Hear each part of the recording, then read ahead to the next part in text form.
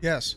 All right. Yeah, I don't even know where to begin, man. Like I've been very nervous, but thank you. First of all, thank you for joining, of course. Yeah. Yeah.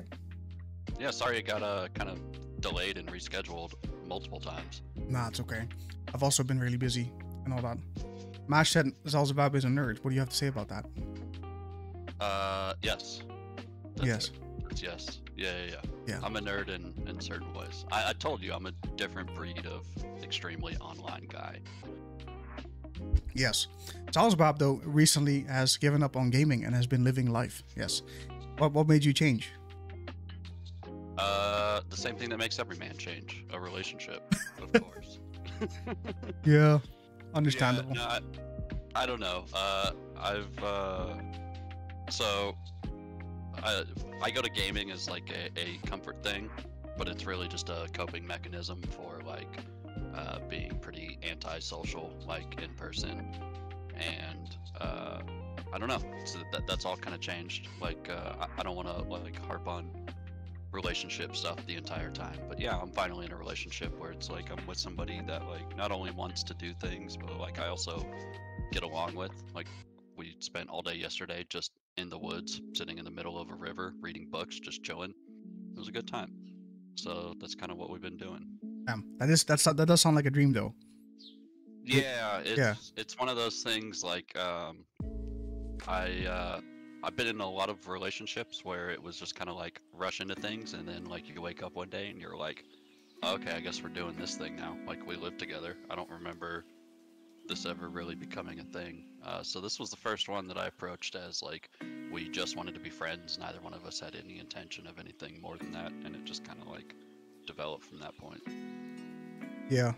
And you also definitely have that relationship where like the other one is definitely like a homie. Yes, a homie, right? Like, where you just spend a lot of time together too. That draws you away from gaming too, I'm assuming. Yeah. Yeah, she's basically one of the bros. One of the bros, yes. Beats me up, talks shit to me. Yeah. That's hard to find, man. Yeah. Where did you meet each other? It was just a thing at work. Oh, damn. Yeah. That's very lucky. Which, yes. Well, someone had shown her me like shortly after we started talking. It was like, no two people fall in love faster than people who work together. And Yeah. It's kind of true because, like, I don't know, you know that person. There's at least one thing that you can always relate to. Like you have that one thing you can talk about that like the other person gets. Yeah. So. Yeah. I will say after my fair share of personal experience that doing this whole online thing, never again. I think you probably might have some experience too with like online stuff and all that. Yeah. Yeah. Yep. Yeah, I was big into e-girls for a while.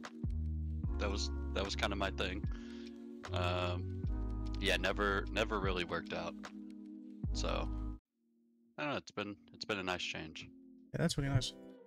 So What you drinking, Coach? what am I drinking? Yes. That's what I want to know first. Yeah. I'm just drinking a random. Pardon me. Drinking a random beer, Bitburger. Oh, you can't see it. Okay. It's Oh wait, you actually know it? Yeah. So I was born in Germany. Oh, I didn't know this. Yeah, on a military base. So like my mom, her dad was in the Air Force, and her mom was like full German. And then my dad was also in the Air Force and met my mom when he was stationed in Germany. So I was actually born in Germany and have a lot of family that's like very, very German. I didn't even know that. Are you ever planning on visiting? I mean, I would like to. It's just, I got a lot of shit going on. I'm also like, I'm not great with like maintaining like long distance relationships, like with friends or with family. So it's like, it's a bunch of family that I haven't like talked to basically since I was like, 8 years old and was forced to talk to them type of thing. Yeah. So it's like, I would like to go to Germany, but it probably wouldn't have anything to do with family. Although I do have a great uncle over there who's like the town drunk, has a cot in the back of every bar and all that kind of stuff. So that might be fun. Yeah. Sorry, I was quickly changing something, but the fireplace is what we need in the heat, has been said by TG Bambina. Yeah, it do be kind of hot right now. I don't know how you can even do this because you even mentioned you going out to the forest and whatnot. Isn't it ridiculously hot over there too? No, it's not crazy. It's kind of humid.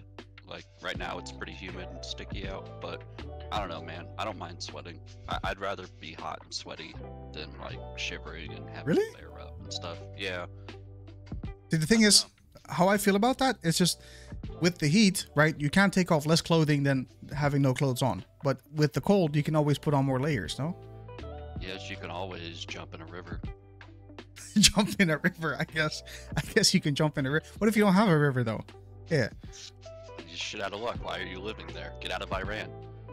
I guess, yeah. But yeah. Well, I'm also a skinny guy, so it's like heat doesn't bother me nearly as much. Oh, I'm okay. also like I'm like a little furnace. That is the one problem with starting a relationship in summer. It's like bedtime is like opposite ends of the bed because I'm too hot. Yeah. So my girlfriend hates me. Yeah. So that's cool. Yeah, I can't do that either. Like, it's way too hot. I'm also sleeping without a blanket most of the time nowadays. Yes. Just ridiculous hot. What is the... Hang on, I need to check real quick. The temperature. What's the temperature over there? Let's see. Not too crazy. Oh, it's actually getting a bit colder here, but tomorrow it's going to be 27 again. But before, a couple days ago, was reaching 30 degrees Celsius. That's way too much. Set in Fahrenheit. Freedom units. 86. Yeah. We're at 79 degrees freedom units. 79. That is your stuff. So that'll be 26. Oh, that's fine. That's fine, no? Humid, Yeah. overcast. It's actually, so like last week, it was actually like pretty hot. It was like 90s, but it was dry, which is perfect. This actually feels worse. Like I'm sweating my ass off sitting in here, but that's all right. Salzabab, yeah, Salzabab has arrived. Doing episode number 2. I have no idea where I'm going to start the thing. I'm thinking about it already. Like, if I were to upload this, like, at what point do I start it? Because at first I had some technical difficulties, but we'll see. I'll figure it out. It's all a part of it. It's all a part of it, yes. I'm trying to make it work. But I did a podcast series with a buddy, like maybe 4 years ago, something like that, and it was always like a disaster. We'd get together like 5 minutes beforehand, talk about anything we were going to talk about. Just figure out the technicals. Still just an actual. That's kind of what happened just now. I'm pretty sure. But if you want, you can link it in chat as well, or I don't know if you want to keep it separate. Oh, no. I don't want to get you kicked off for violating terms of service. Oh, is it that bad? Yeah. This was before before Twitch.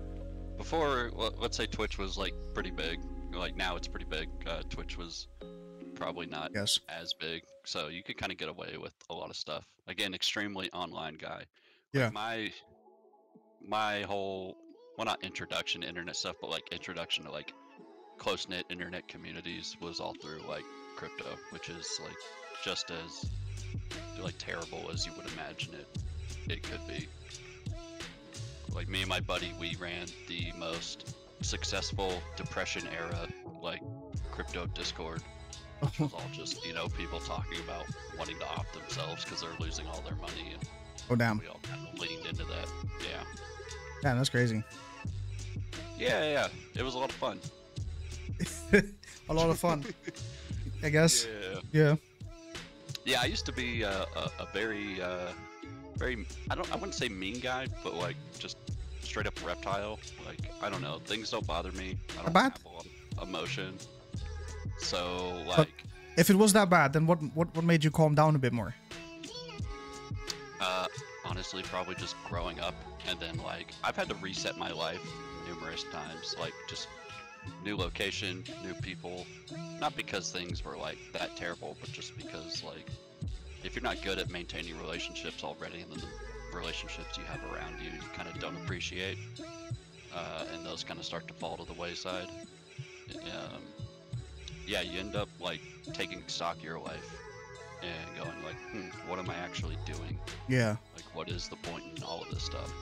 So like, I don't know, I had to do like another big reset on my life. Like all those friends that I talked about, they said I was an asshole. Like these were the worst people that I've probably ever known. And they were like, dude, you're terrible. So I had to just like kind of take a step back and be like, all right, what am I actually doing here?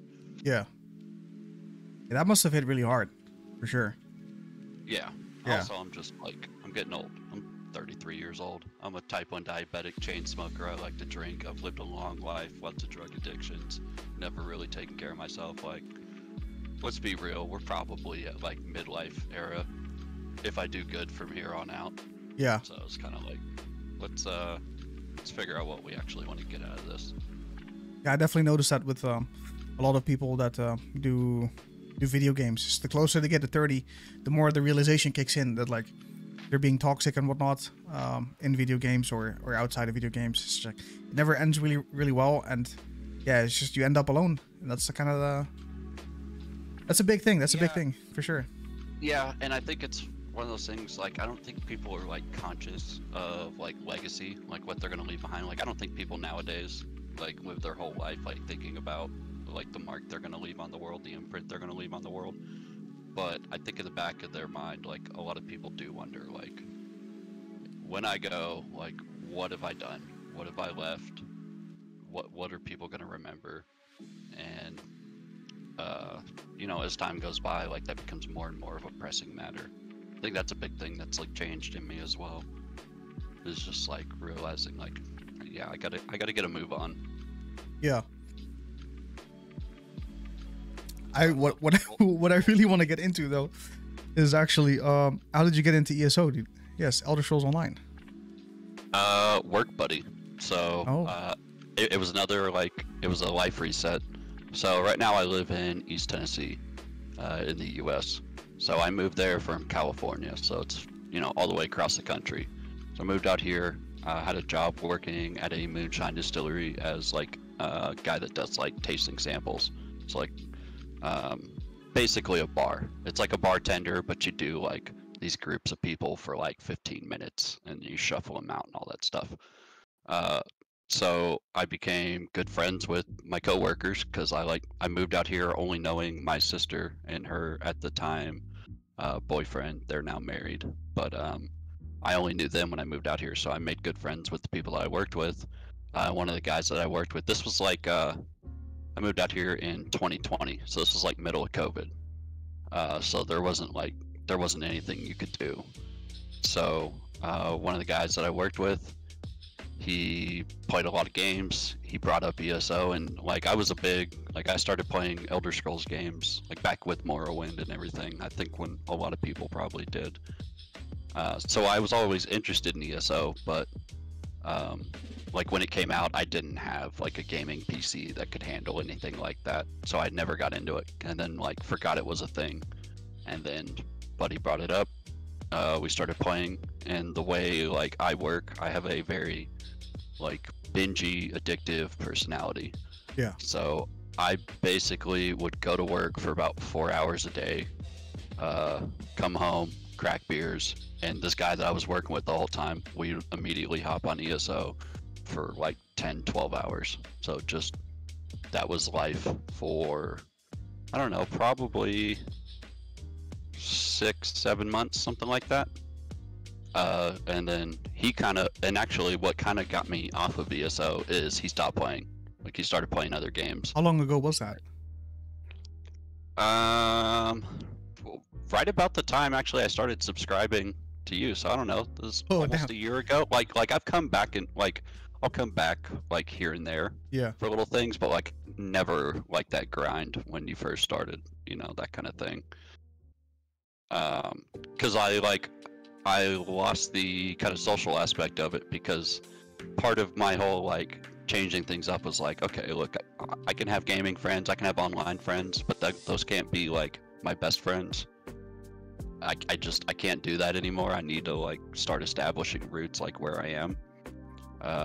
And so when my IRL buddy stopped playing the game, I was like, okay, I guess like, you know, ship has sailed, done with this one. Yeah. And then Bannerlord hit. I miss Bannerlord. I'll be honest, man. I miss it. It was one hell of a community as well. Yeah, that was a fun one, because that was one that we all started playing together, and like we got quite a few people from stream that were like wanted to play and were interested. Like I said, like I think the reason that was the case was because so many so many of us were hyped on Bannerlord when it came out. Like Yeah. we were so excited, and it was such a shit game that none of us played it, and we forgot we owned it. Yeah. So then when you found Bannerlord online, it was basically a free game. It was like, Yeah. oh, I bought this 5 years ago or whatever it was. We had forgotten about it. For the people that don't know what we're talking about, Mountain Blade Bannerlord has an online mod that allows you to play with multiple people. It's not fully functional yet, where you can do all the same things as in the normal base game, but you can play online and do the whole open world stuff together. It's basically an MMO version of that. Yeah, Bannerlord. Yeah, no, Bannerlord was a really good game. Definitely very fun. Yeah, Terraquan, I'm not saying Bannerlord the game was shit, but the multiplayer of Bannerlord when it came out was so bad. Yeah. It was terrible. The game itself, it's like you knew the game was gonna, like the actual base game you knew was gonna be good because it's a very simple kind of, equation there. But the multiplayer was awful. Was that? I don't actually remember anything when Bannerlord came out. I only bought it like way later. So it had like a couple different game modes. It had one that was basically like, it was basically Siege. It was like one team versus another, and it was like a team deathmatch style thing. But like you started out with a certain amount of like currency or whatever, and you could so you choose your starting class, it cost you so much or whatever, and then you got more currency for kills and stuff like that.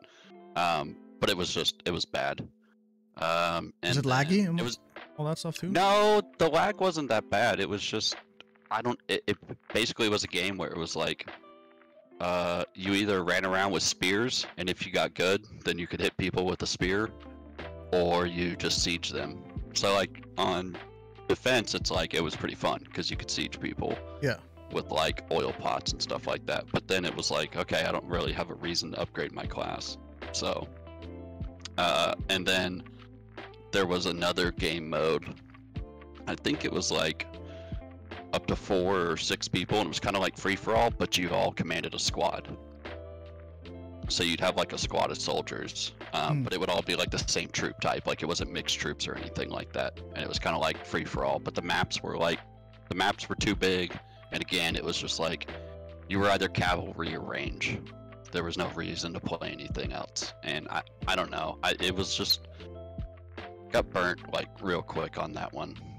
Yeah. It was a big disappointment. But at the same time, it's like we didn't have any online for Bannerlord before, so I don't know like what people were expecting for Mountain Blade. Like I don't really know what they were expecting for online gameplay. So that was a weird one where I was like, I mean the base game's fine. I don't know what you guys were expecting in a PvP. Yeah, and then eventually Bannerlord Online came out, and that's when we started playing. I actually got it. I found out about it through Ethart, another streamer, and yeah, I had a really good time. The only thing that is missing is just there is no real end game to it. Where in Mountain Blade, normally any Mountain Blade is just like, okay, you dominate the whole map, but there is no dominating the map because you can't own a town or an area. So then you're just kind of stuck with just farming gear and farming units, and then you can PvP other players in Bannerlord Online, but that's about it. So yeah, it wasn't really too great at endgame, but the grind towards the endgame was kind of fun because you're still learning and stuff, and you're I'll be very honest, that was probably the most in-depth I've played Bannerlord, because I had to now like understand more about the different unit types, because every different unit had different stats, of course. It was really fun learning more about it. But then once you got to the endgame part where like you know what you can run for PvP, then it just becomes a bit boring, because then like there is nothing to do other than hoping that you can find other people that will fight you with equal numbers, let's say. Yes.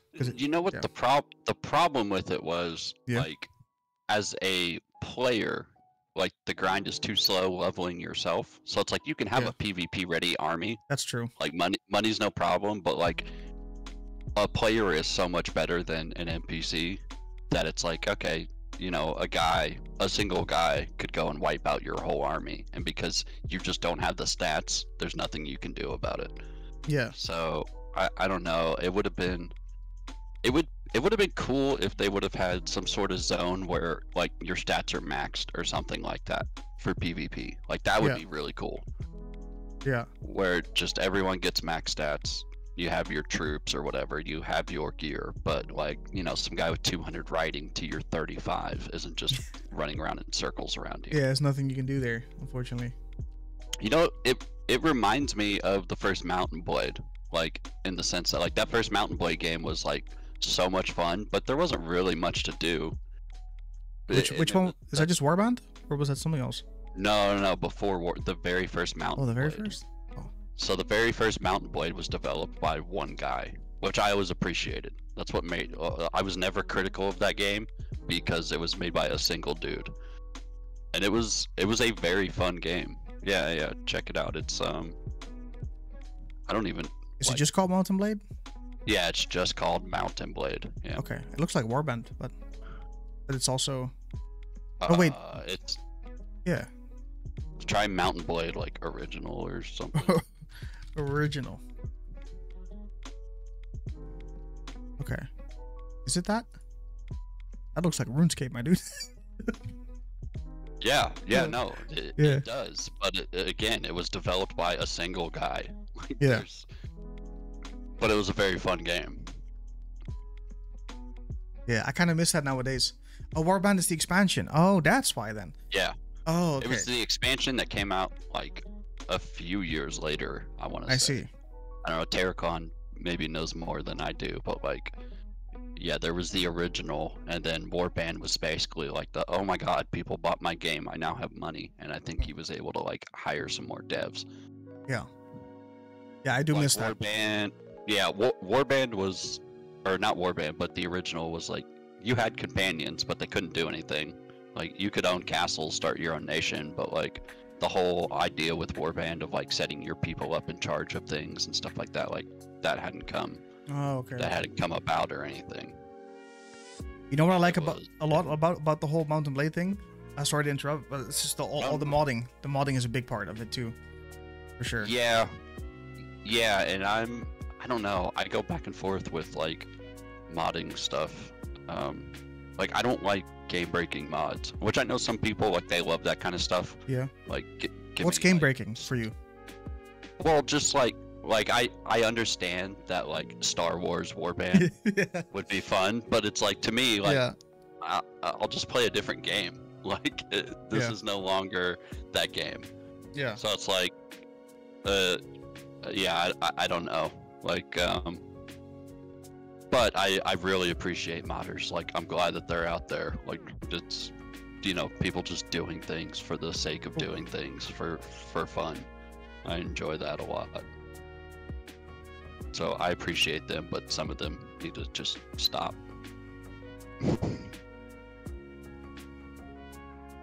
Sorry, real quick. I have to do something. But the thing about of the modding, because you said like you don't like game breaking things like Star Wars, for example. But the thing is, the reason why Star Wars or Lord of the Rings, let's say, was so good is because there is no game out there that will offer what Mountain Blade modded does for that right thing, right? Like there is no Star Wars like Rule the Galaxy thing, or there's no or Lord of the Rings Rule Middle Earth kind of game. For as far as I know, like that functions the same way. Yeah. Yeah, and maybe I should like reevaluate that look, like treating it like, oh, this is just a different game now at this point. Yeah. I don't know. I'm weird with games, man. Like I've been burned so much on like trying a new game. Like, oh, this sounds interesting. I bet this is really good, and then just being like, this is terrible. Yeah. Like, I'm just as likely to go back and play Baldur's Gate 2 as I am to try a new game that comes out, because like I love that game. I know exactly what that game is. It's a great game. I'm gonna have a bunch of fun, even though I've done it a bunch. And you know, I don't know. It's hard for me to get behind something new. Real quick, I have an emergency. I will be back in less than a minute. 1 sec. Yeah, no problem.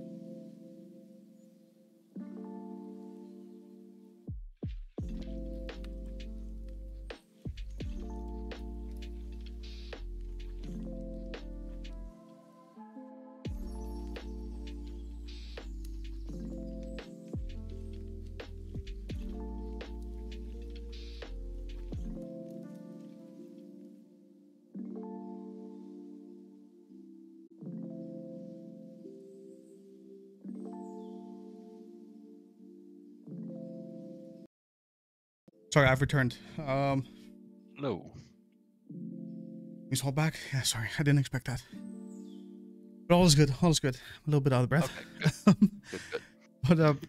But yeah. So Banlord. We were talking about Star Wars Online mods. Yeah. What about? So that got me thinking. Since you said you don't like game breaking mods, but then I'm assuming, what about like Minecraft and stuff? Have you played Minecraft?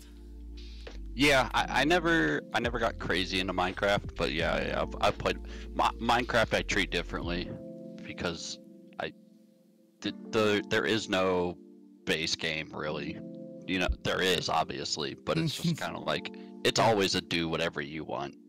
You know, choose your own adventure type of thing. There is no point to the end of Minecraft type of thing. So like sandbox games, absolutely. Like sandboxes, mod the hell out of them. I don't care. I'll try all of those. I'll mess around with those. Although oddly enough, not with Kenshi. Again, I go back to the I don't like game breaking. I feel like Kenshi is such a good game on its own. Where it just needed like a little bit more like kind of content and like a little bit of like performance upgrades, and that's all you needed. You didn't need like completely game-changing mods. Speaking of Kenshi, can we find something about the develop? Yeah, Kenshi is such a phenomenal game for people that don't know. It's a game where you can literally do whatever you want, and it's like I've not seen a game similar to it at all. It's such a choose your own adventure type of thing. It doesn't hold your hand, nothing. It's very brutal. Can make it easier for yourself, of course. But yeah, it's just make a character and go do stuff. As you can see here, for example, there's like a bunch of units that you can control. It's just such a phenomenal game. Map is huge. This doesn't really show you how big the game actually is, but it is really huge. And yeah, it's a very brutal game, but it's definitely, it's strange to me actually that this never really picked up that much. It's known by a lot of people, but not like, it's not like a mainstream type of game, which is very strange because it kind of reminds me of like when Morrowind became a thing, let's say, and Elder Scrolls Morrowind, and then obviously it blew up, and it's the Elder Scrolls that we know now. And it surprises me that there's no bigger following for Kenshi, considering all the new stuff that other games don't really have as an RPG that this game offers, for sure. Like you can lose limbs and whatnot. Crazy shit like that. Yeah, I think it's, you know what, honestly, I think a lot of people struggle with is the sandbox aspect of it. I think a lot of people want to be told like what to do in a game. Like also they want quest, do quest. Like you look at, like, if you ever get bored and you go and look at like Kenshi reviews and stuff, that people complain about that all the time. They're like, I don't know what to do. It's like, well, this is the wrong game. Yeah. Like, Kenshi is the #1 game. Like, I'm so glad that you played that on stream. That's, by the way, that's the. Did you not know it, by the way? Thankful.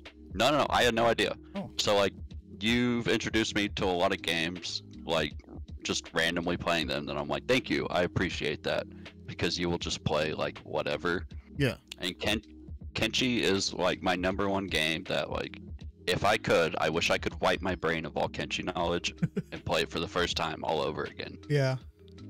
I kind of feel the same way with Morrowind, but I can't go back to Morrowind, I think, anymore. It's been too long now. I try to go back. It's hard. It's really hard. Yeah. Which sucks because it is such a fun, but the early game grind of Morrowind is so frustrating. You're just so inept. That might be one of those games where you're like, you know what? Let's just punch in cheats. Let's give myself max stats. Oh, this man's looking up Kenshi 2 news. Yeah, I was curious if there was anything new. Never. But no, it's just not. It's gonna release about the same time as Ashes of Creation, of course. Oh God. Yeah. It's gonna be the Duke Nukem of our generation. It's just 20 years later, and it's gonna be so disappointing. I can't wait until someone figures out a way to make Kenshi multiplayer. That'd be sick.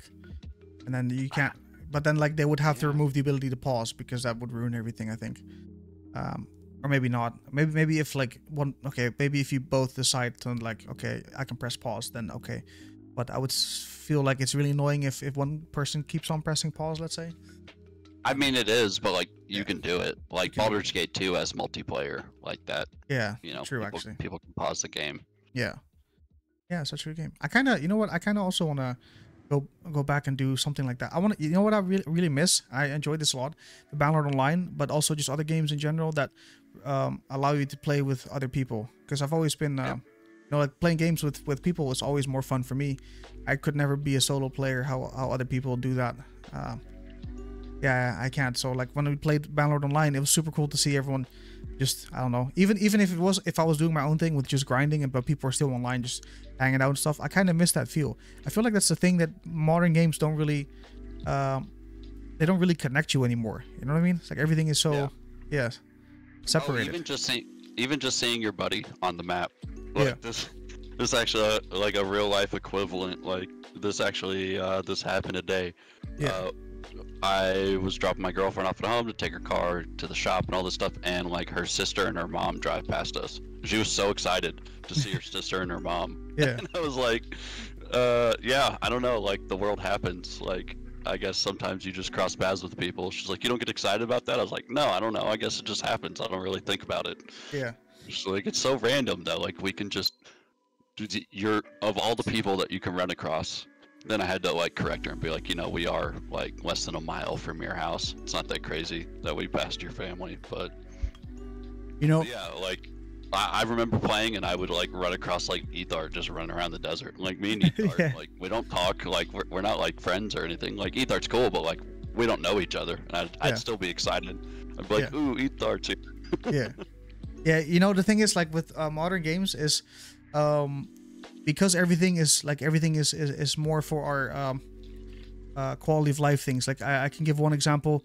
For example, in Arcade, another MMO, or RuneScape. We can even bring up RuneScape. About like people used to have to go to a certain area and they had to interact with other players.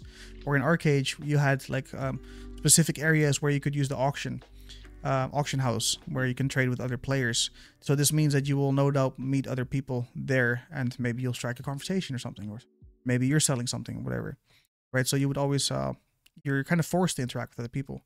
And then later they changed it, specifically then for Arcade as an example, where you can access the auction house no matter where you are. So you could literally be in nowhere doing your own thing, and then you'll never interact with other people because you wouldn't have to. And although it's a quality of life thing, it does kind of like ruin the whole community kind of feel to it, because now you're playing a single player in an MMO, you know? Yeah. No, leave me the inconvenience of having to interact with people. I would very much appreciate that. Yeah, same. It's a lot of people nowadays are like, oh, but I'm really happy alone, whatever, in those MMOs and all that. I guess it also depends on what kind of person you are. I don't think it hurts if people are more forced to have to interact with each other. I'm not saying like everyone should be friends with each other, but just like, hey, I need to buy something, I need to buy it off a player, and therefore you need to whisper him or something. But like people nowadays are way too shy for that kind of stuff, and it kind of also notices how people get very lonely because of it. So like they're like, oh, I'm okay and all that, but really they're lonely because they've never really been taught how to communicate. And I feel like our generation, right, because you're 33, I'm 30 now as well, and a little bit older generation, maybe even the younger generation to a certain degree, with if you're gaming nowadays with multiplayer MMO, like you're more likely to be pushed into like a solo kind of gaming playstyle than you are how it used to be. Because back in the day, you would always have to do stuff with other people, whether it's like team-based shooters or I don't know, completing a raid or a dungeon together, right? And that requires commitment and teamwork and all that. But nowadays, a lot of stuff is catered towards the solo player thing. Like for example, looking for a group for a dungeon. So therefore, you don't have to talk with anyone or anything. You just queue up and then you just go in, which is not bad for quality of life. But at the same time, it like kind of makes games less fun, because I feel like if you go back all the way back in time, games were always meant to be played with other people, right? And not for and I kind of miss that. In modern games where like we're not really pushed to socialize, when I feel like that's a kind of a big thing that maybe should be a bit more done a bit more. Yes. Yeah, I think the answer is harder games. Make things that you can't solo. Like I don't know. Like I understand accessibility, and here's the thing: the idea of like an actual community and things like that is completely counter to like a good business method. So I understand why it doesn't happen. It's like and this was before I came about, but I mean, I kind of get the idea of the whole like one Tamriel thing. Like I understand why people who were playing ESO before that hated that update, because it's like, well, you just open up the entire game to like you didn't have to earn anything.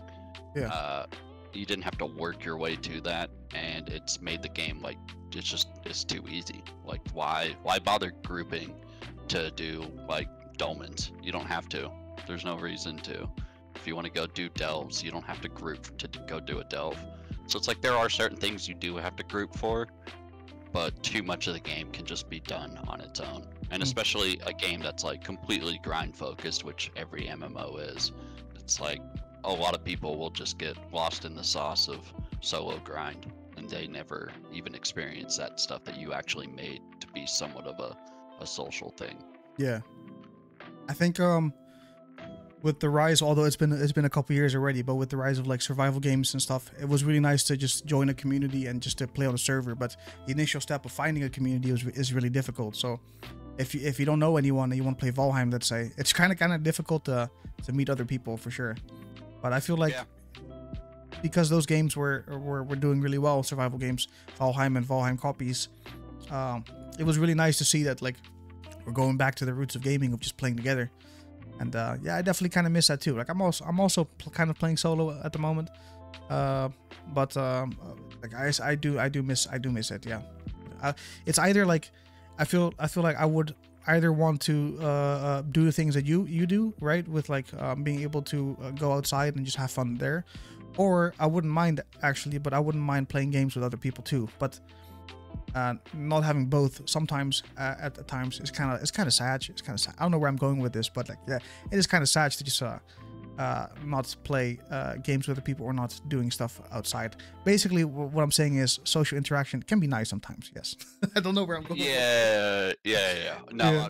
I get it. And like, if I found a game, like, I mean, again, a big part of it is like a relationship. Like I have another person around, like I'm not gonna she likes to go out and do stuff, like I'm not gonna like force her to sit around in the house all day while I'm like playing games, or like I want to go do things with her. But even if I wasn't in that relationship, like I kind of had gotten out of playing games before that anyway, just because I was completely missing that social aspect of it.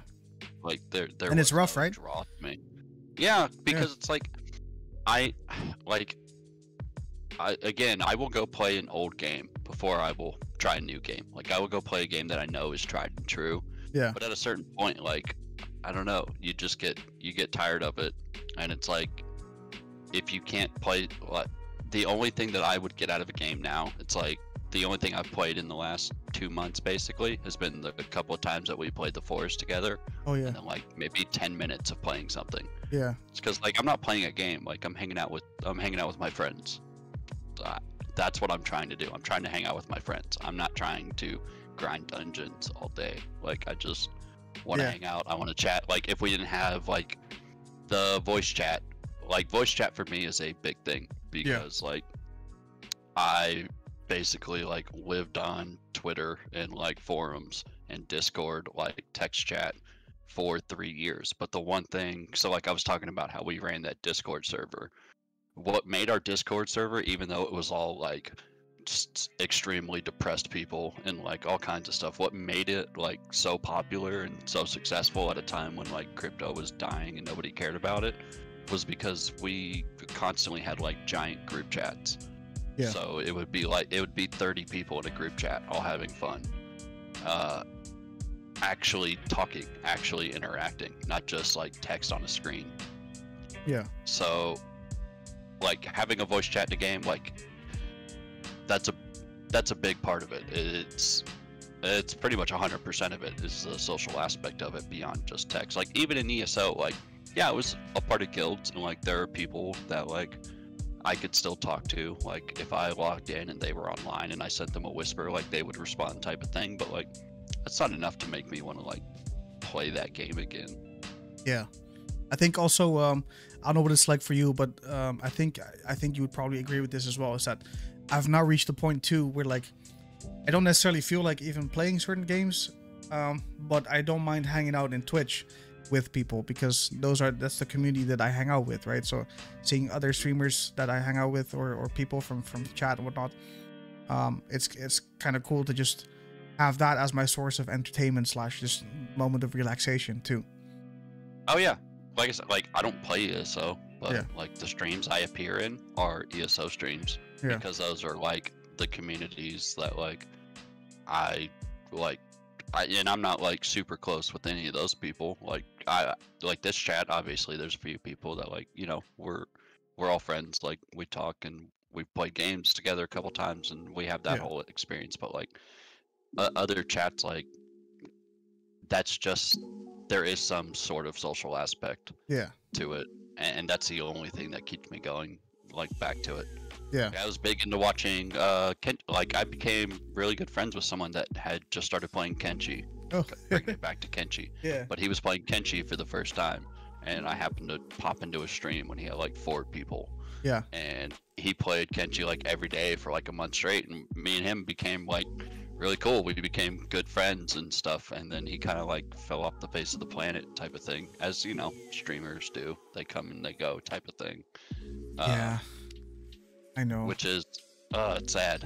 I could talk about that too. It's just like it's kind of like sad too, because I always try to make a connection with other people too.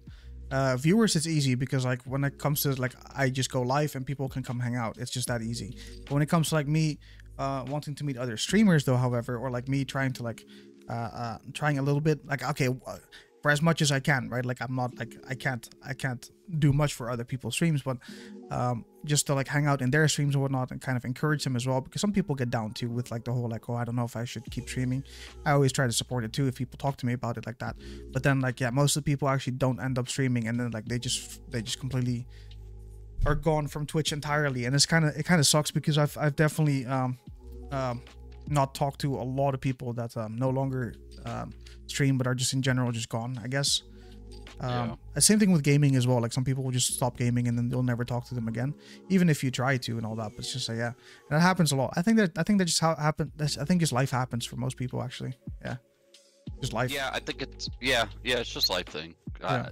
That's a big part of it. And then like I don't like the streamer part, like disappearing from Twitch. I don't know how much of it, because this is like I've had these thoughts. Like I thought about streaming for a while, but not to like make any money or anything like that. But just because I'm like, look, I'm already playing games. I like hanging out. Maybe people will come hang out while I play games. Exactly. Yeah. Then I was like, but if I like, I'm not gonna like keep that up. Like I'm gonna get bored of it at some point, or just not want to stream anymore. Like I'm gonna have like I have my moments where it's like I don't want to socialize for like a month, 2 months, 3 months at a time.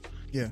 And then like it would be embarrassing to come back and be like, hey guys, hey guys, I'm back. Like I don't know. I wouldn't want to do that. Now like I can disappear. It doesn't matter, and then I'll come back later and be like, yeah, shit happens.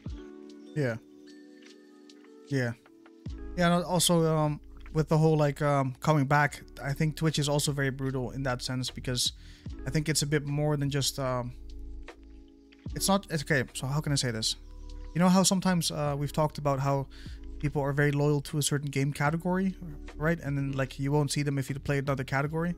I think it's also like that for Twitch in general, because there are also some people, of course, that they love hanging out here and all that. But let's say I weren't to not stream or something, I know for sure as well that they also wouldn't really talk again and stuff in Discord and all that. And that's okay. Like it happens and all that. But that's also the same thing with games and Twitch. It's just it's a nice way of meeting people, but I think just overall the problem is maintaining those relationships. I think that's the biggest problem, is maintaining relationships for sure. Yeah, and it's people understand. Like I don't know, because it's some people. Like I said, I'm not good at like maintaining long distance relationships. I'm also not good in like in-person social situations unless it's like people that I know. Yeah. So yeah, it's people understanding that like, hey, there's gonna be a time where like I'm just gonna have to like fuck off for 2 months. Like you're not gonna hear from me, and I'm not upset with you. I just like I'm doing other things, and then like I'm gonna come back around, and like finding people that are like understanding of that, cool with that, and like don't want to give you shit about it. Like that's hard to find. Yeah. I have it happen often as well, where people come in chat that haven't been here for like half a year or something, and then they apologize. But it's like, what are you apologizing for, dude? Like you don't have to apologize. Like, we all got stuff going on. You have an amazing memory for that kind of stuff. where you're like, oh man, I haven't seen like there are people you haven't seen in like 6 months. You're like I could never. It's crazy that like you remember that kind of stuff. Yeah, there's like certain moments during stream. Let's say I run out of stuff to talk about or whatever. There's always a couple people that would just randomly bring up a certain topic or something that would just provide value to the stream, like that. And then I really, of course, that's very helpful. And in the moments where those kind of things happen, or let's say something, what else? Let's say aloe juice, for example. For the longest time, I've been a big aloe juice supporter. And I love aloe juice, and I would bring up aloe juice, of course, sometimes. So now that I'm not really that into aloe juice, although I still love it, it's a very phenomenal drink, no matter the brand. But then if I bring it up, then there are certain people, of course, around that would have said something when I mentioned something about aloe juice, and I kind of that's how I remember things. It's same thing with like certain songs, like let's say Dangle Meatball is a good example. For example, he likes your music stuff. Like every song that I play. I will attach that as a memory to someone from chat, of course, or just something in life, whatever. So if I hear Latin music, for example, I instantaneously think Dangle Meatball, or and that kind of stuff. Watermelon aloe juice. I still have to try that out. Yes, I still have to try that out. I haven't tried watermelon. I've had guava juice recently. That was phenomenal, as well. Have you ever drank guava juice? I have, and watermelon aloe juice does sound interesting, but we did establish yesterday with Alpha that watermelon is the inferior melon to all melons. Wait, what? I didn't even read that in chat. What kind of melon do you have then? Yeah, don't worry. I was talking to your girlfriend. Don't worry about okay, it. okay. Nothing happened. Yeah. We were talking about like she said she had gotten melon. Yeah. I was asking her if she had honeydew or cantaloupe or watermelon. And then she was talking about how, I don't remember what it was. I think it was Gaia melon or something, or Gaia melon. And then she mentioned that watermelon was the worst melon. I was like, yes, absolutely. Coach did good. Wait, huh? But watermelon is nice though. No, watermelon sucks. Why?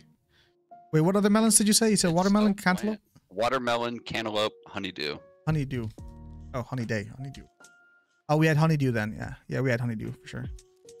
Okay. Just for the record, my melon of those 3 melons, if it's ripe and perfect, honeydew is the best one. However, cantaloupe is the most consistent, and watermelon is the worst, just all around. And I don't care what Mash says. No, but watermelon, dude. Watermelon is just it's not really. It's not like a flavor type of thing. It's just like it feels nice. No, it feels nice. Kind of thing. Fine. That's fine. Yes, as a texture and like ease of eat. Like no, I appreciate watermelon for what it is. Trust me.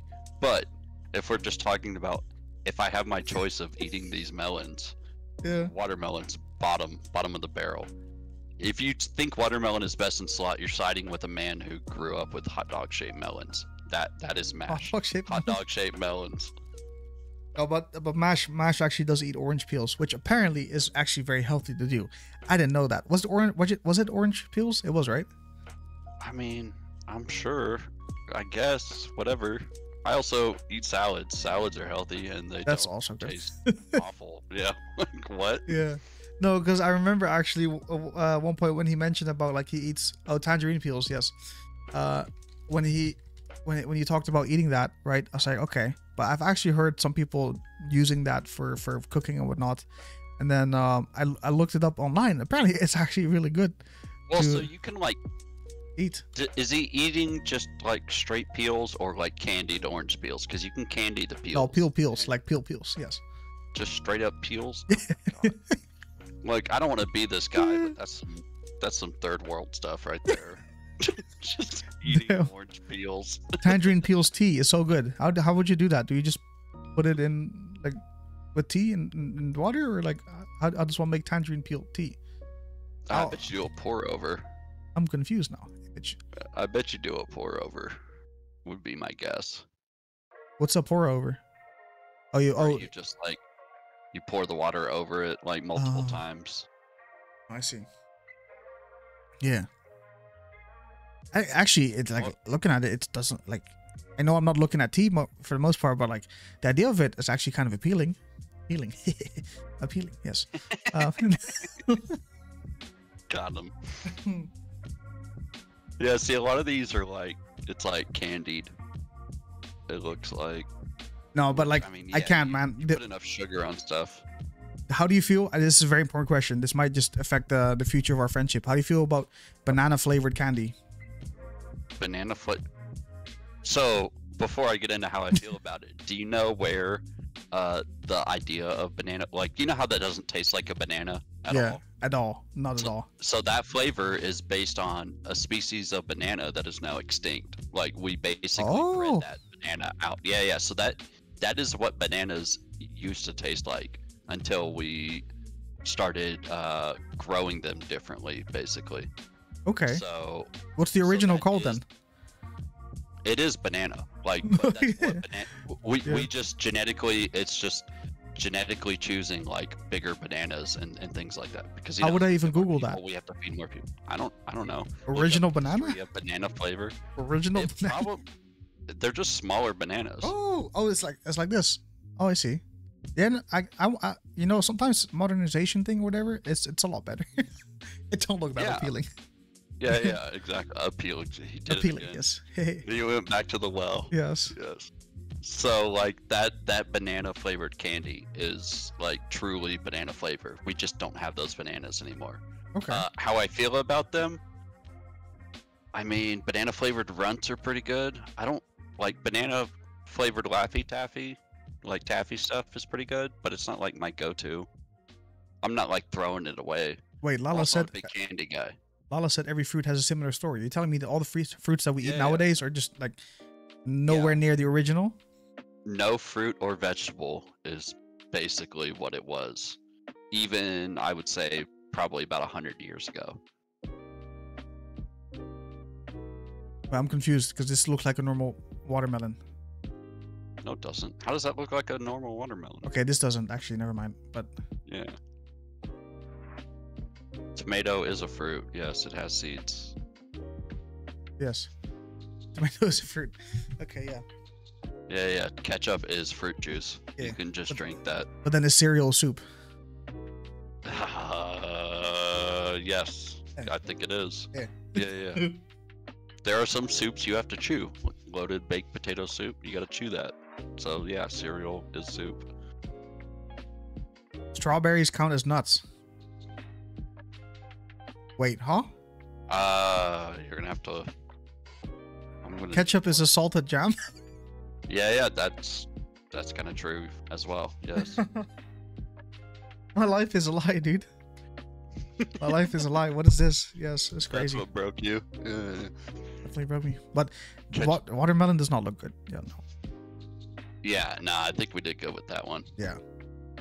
I think we did good on most things because the other banana thing also did not look too appealing. I mean, you know, to each their own, I guess. This is the best, hands down. Aloe juice, dude. By Aloe King. Wonderful. I'm not sponsored, but it's just phenomenal. Yes. Yes. Yeah, aloe juice is like... You tried it, right? One thing, but yeah, I've had lots of aloe. The problem is my diabetes. Oh, there's so much sugar in aloe juice. Yeah. It is, but it's so good. It's so good. I don't know what it is that makes it so tasty. Were you the one that I can't remember? It was someone from chat who I remember telling me about, like, how they always heard me talking about it and they finally got it themselves. Oh no! Oh, that was like okay. Yeah, I'd had it a long time. Actually, my first experience with aloe juice was like spur of the moment, like moving out of my house and going to live with some random Mexican family for like 3 months. And like, I was working a job. It was a catering job. So like, you know, work was like off and on. They worked 5 days a week. So like, I never had any money, but they kept aloe juice on hand. And so I would just raid this family of aloe juice. Yeah. I felt so bad about it too. Every time I went downstairs, there's nobody home, and I'm like tiptoeing downstairs, just pounding aloe juice. It's never enough. No, right? It's never enough, dude. It's never enough. Don't you feel like it's the same with Capri-Sun? Capri-Sun? How do you pronounce it? Capri-Suns? Yes. Yeah. There's never enough. Like, it's crazy to think, but like this big bottle, right? You can drink in one session, no problem. Dude, that's the best part about being an adult. You can just grab 3 Capri Suns and drink them all at once. No one's gonna yell at you. True. Yes. There's a store in the city, which apparently is everywhere. I think it's called Lekker. I know Lala for sure knows it, but Lekker has a lot of stuff, and they also have cheap Capri Sun. So whenever we go, I also get myself Capri Sun. Yes. Which, by the way, I still don't know how they make money because everything is really cheap here. It's really strange. Oh yeah. Yeah. I don't know. Check expiration dates. Maybe there's Is some that it? new expired things. I don't know. Because like you can get a lot of stuff for a single euro, which is really crazy to think about because most products nowadays, everything is a lot more expensive. Dude, the price of hamburgers as well. It's just a simple hamburger, like a McDonald's hamburger. I used to be able to get that for €1. It's like, it's double the price, man. Like what? Well, Triple. you gotta go back to cooking for yourself. People, Oh yeah. people talk about this a lot, like the price of like food and everything. It's actually like a big hot topic in the U.S. right now. Yeah. About how like ready-made foods are like super expensive, but if you go to the grocery store and you're actually like buying things It's to cook, also expensive because we always cook ourselves. But yeah, maybe it's expensive. Yeah. maybe over there again, maybe over there, but like it hasn't changed a lot over here. And I don't No? fault people. Like I understand. Yeah. I understand that not everybody wants to work like 60 hours a week and then have to cook for their family type of thing. But I don't know. That's a big thing in the US as well, right? Where like people kind of have to do multiple jobs as well, or no, because the pay is so Yeah. low. Yeah, it's it's a little outrageous. Basically it's gotten much more expensive to live. Like not everyday costs of things so much, but just rent in itself, like owning a home in itself, all of that stuff has gotten Yeah. outrageous. And so it's one of those things like if you have a car and are willing to drive like 2 hours to your job, you can go live out in the middle of nowhere and go work like a normal, retail job, let's say, and you can afford a place. But Yeah. it's rough if you're not doing all of that. Like right now, Also depends on where you live, right? yeah. Yeah. So like the little hot spots and stuff come up like that. Like where I am now, when I moved out here, it was very cheap. And now, just 3 years later, it is very expensive. It's gotten out of control, which is weird too, because it would lead you to believe like there's less space. But like I just drove all the way across the country like less than a month ago, like 3 weeks ago. And it's just so much dead open space everywhere. Yeah. But you can't just live out in the middle of nowhere, I guess. You know what's would like that. expensive? Hmm. Gaming, dude. Can we talk about that? The Yes. prices, Oh, dude. $70 or euros is now the standard? What? Not only that, but like, okay, so like I built my PC I probably built this PC about 3 years ago. Yeah, because it was shortly before I moved out here.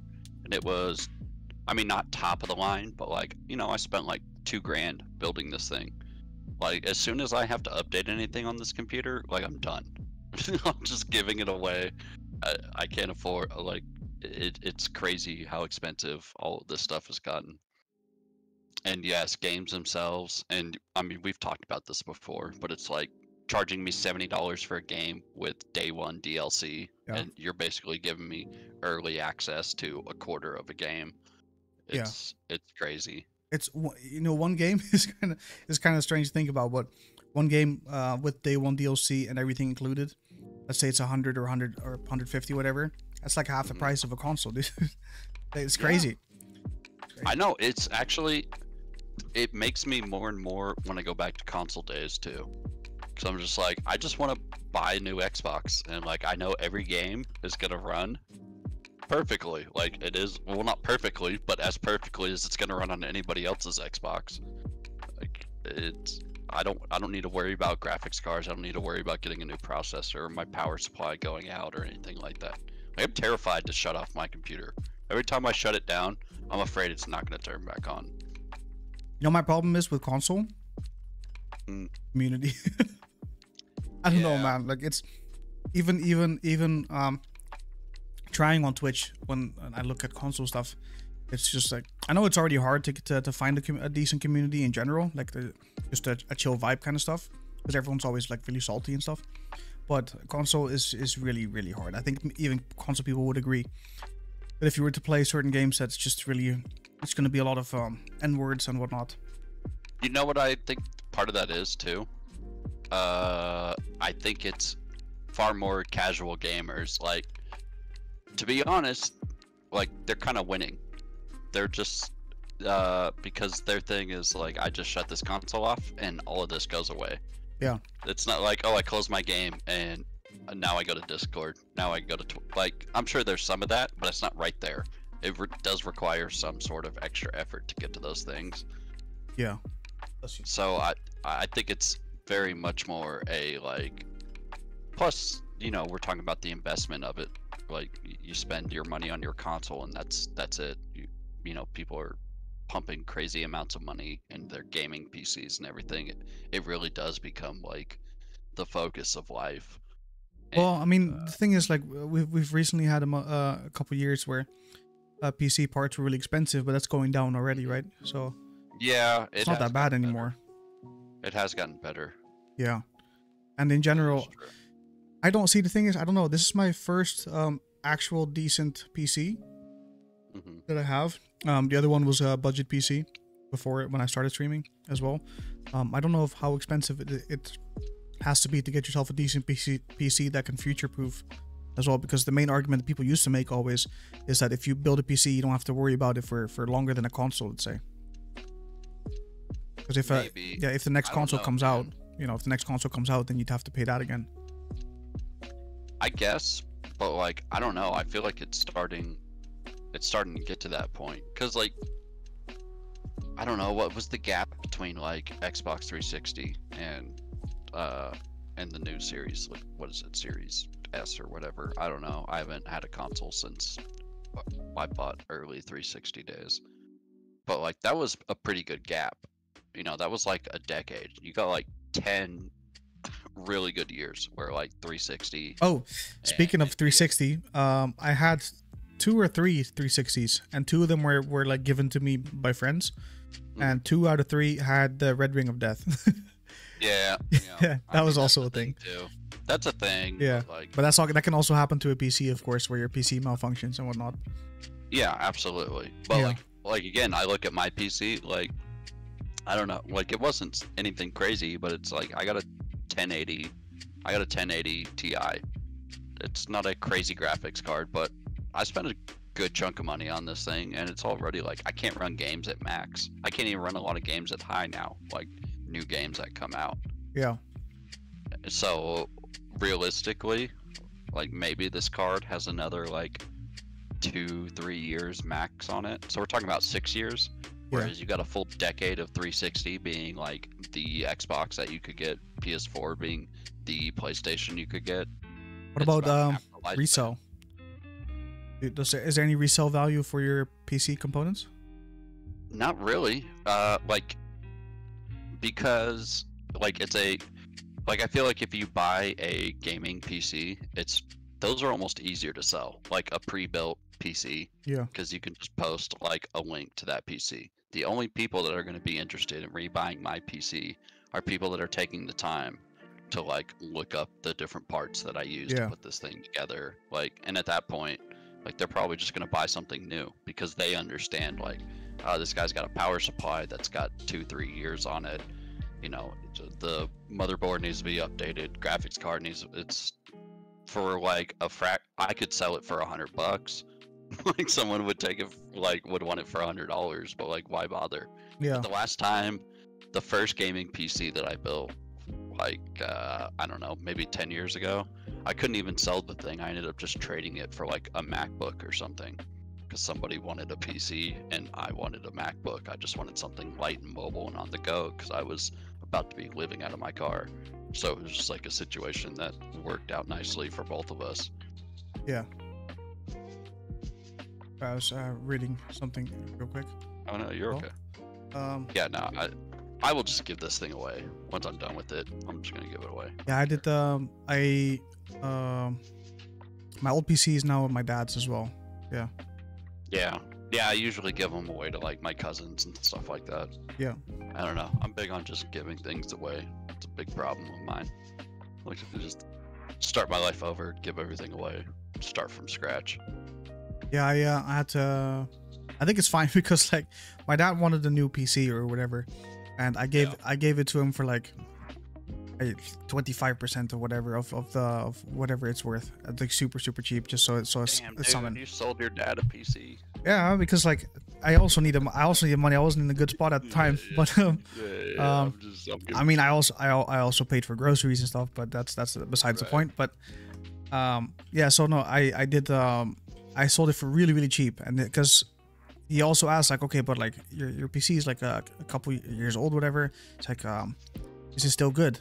And I'm like, what are you planning on doing with it? He's like, yeah, Facebook and YouTube and stuff like, okay, yeah, you can definitely be fine with my computer. You don't have to worry about it. Yes. And he's not developing a game or anything.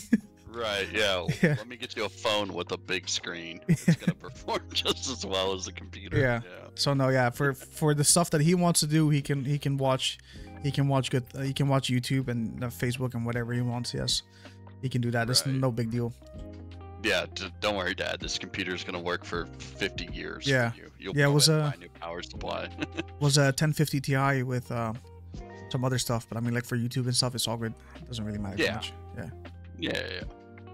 Yeah, that. And this computer though, I remember when I upgraded to this computer. Oh my god, dude, it's like Christmas all over again. Like the first moment you like, I'm not sure if it was Cyberpunk or if I played another game, but the moment I played something that had like a bit higher graphics, oh my god, I was like, I can't believe this. This is phenomenal, dude.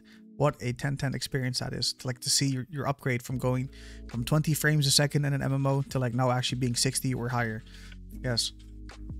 See, the funny thing with my computer, like, I only got it because I just had a bunch of money and didn't know what to do with it. So I was also just like, I don't know, I guess I'll buy a like my parts sat there for a month because I just didn't want to deal with it. They just sat around. I was like, whatever.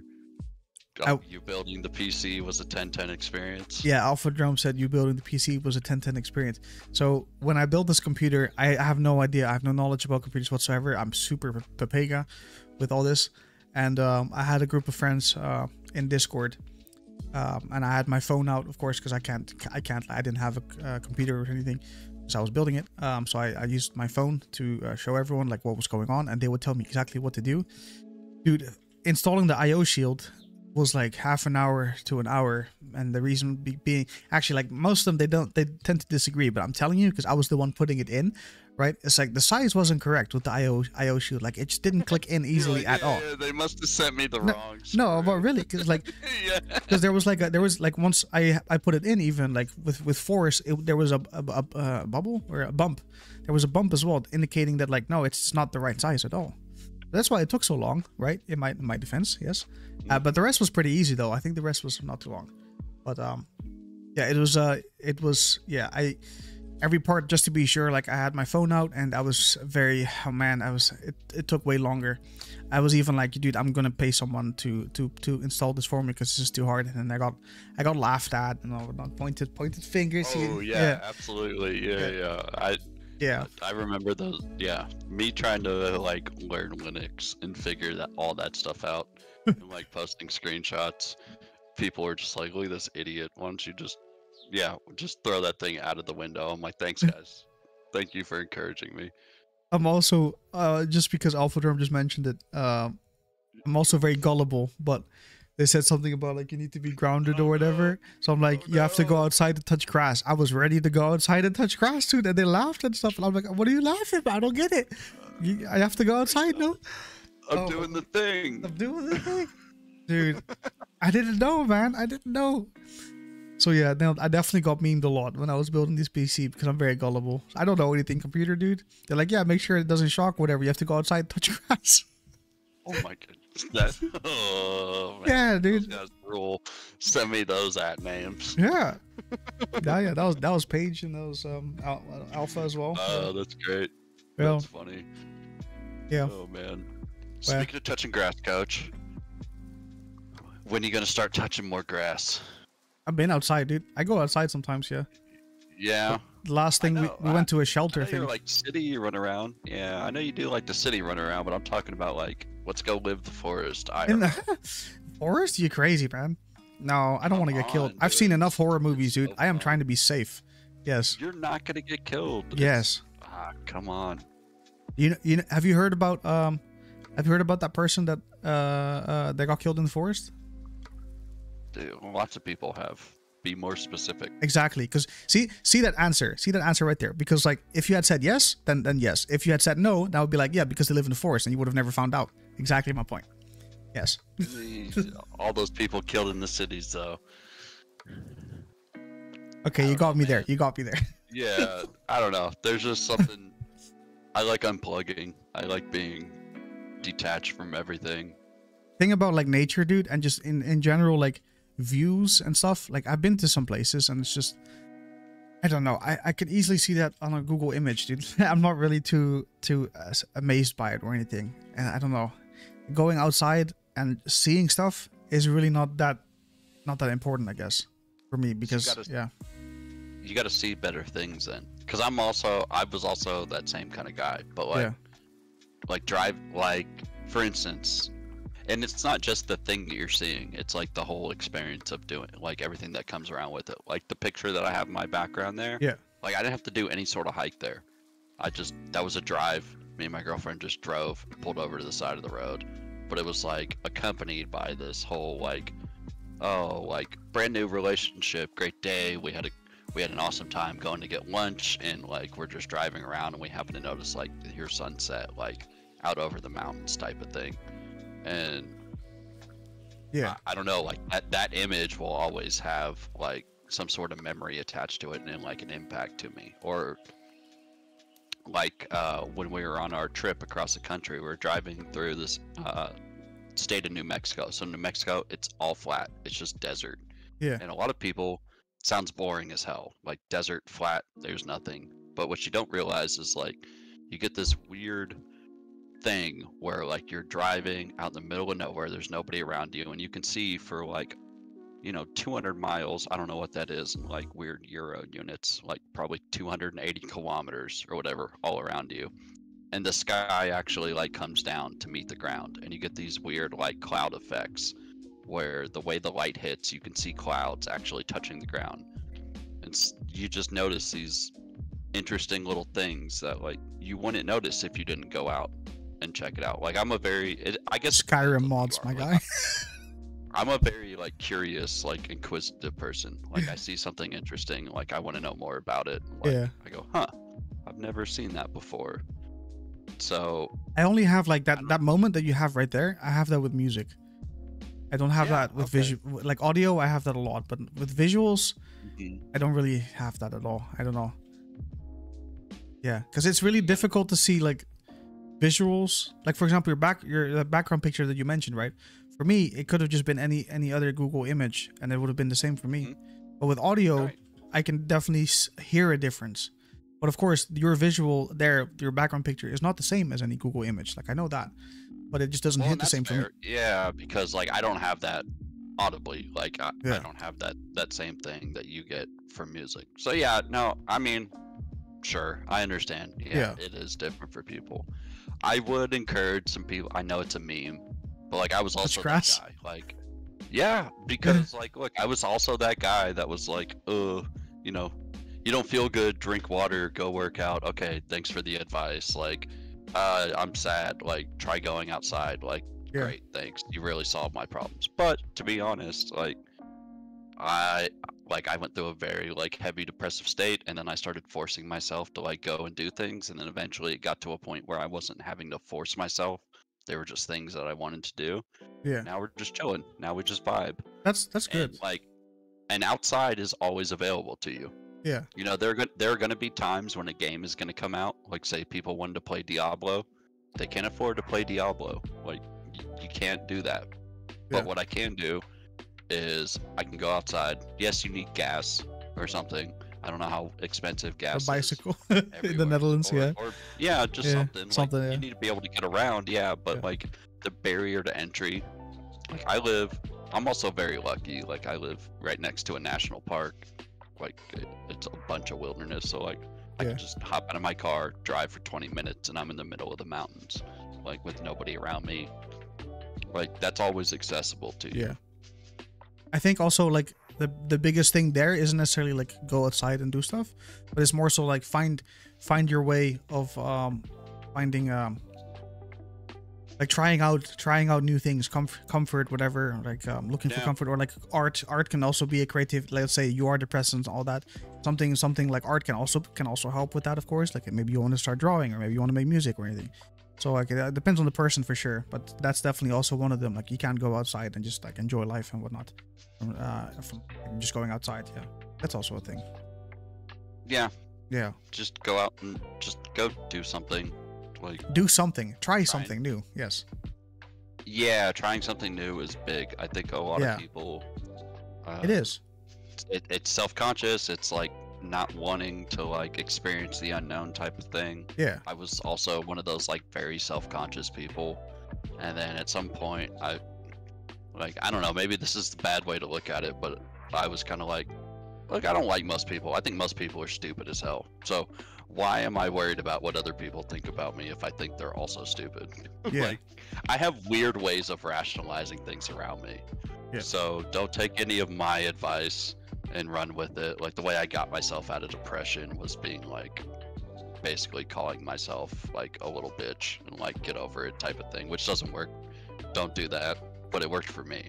So yeah. like all that. Everyone is stuff, different like, for sure. Yeah.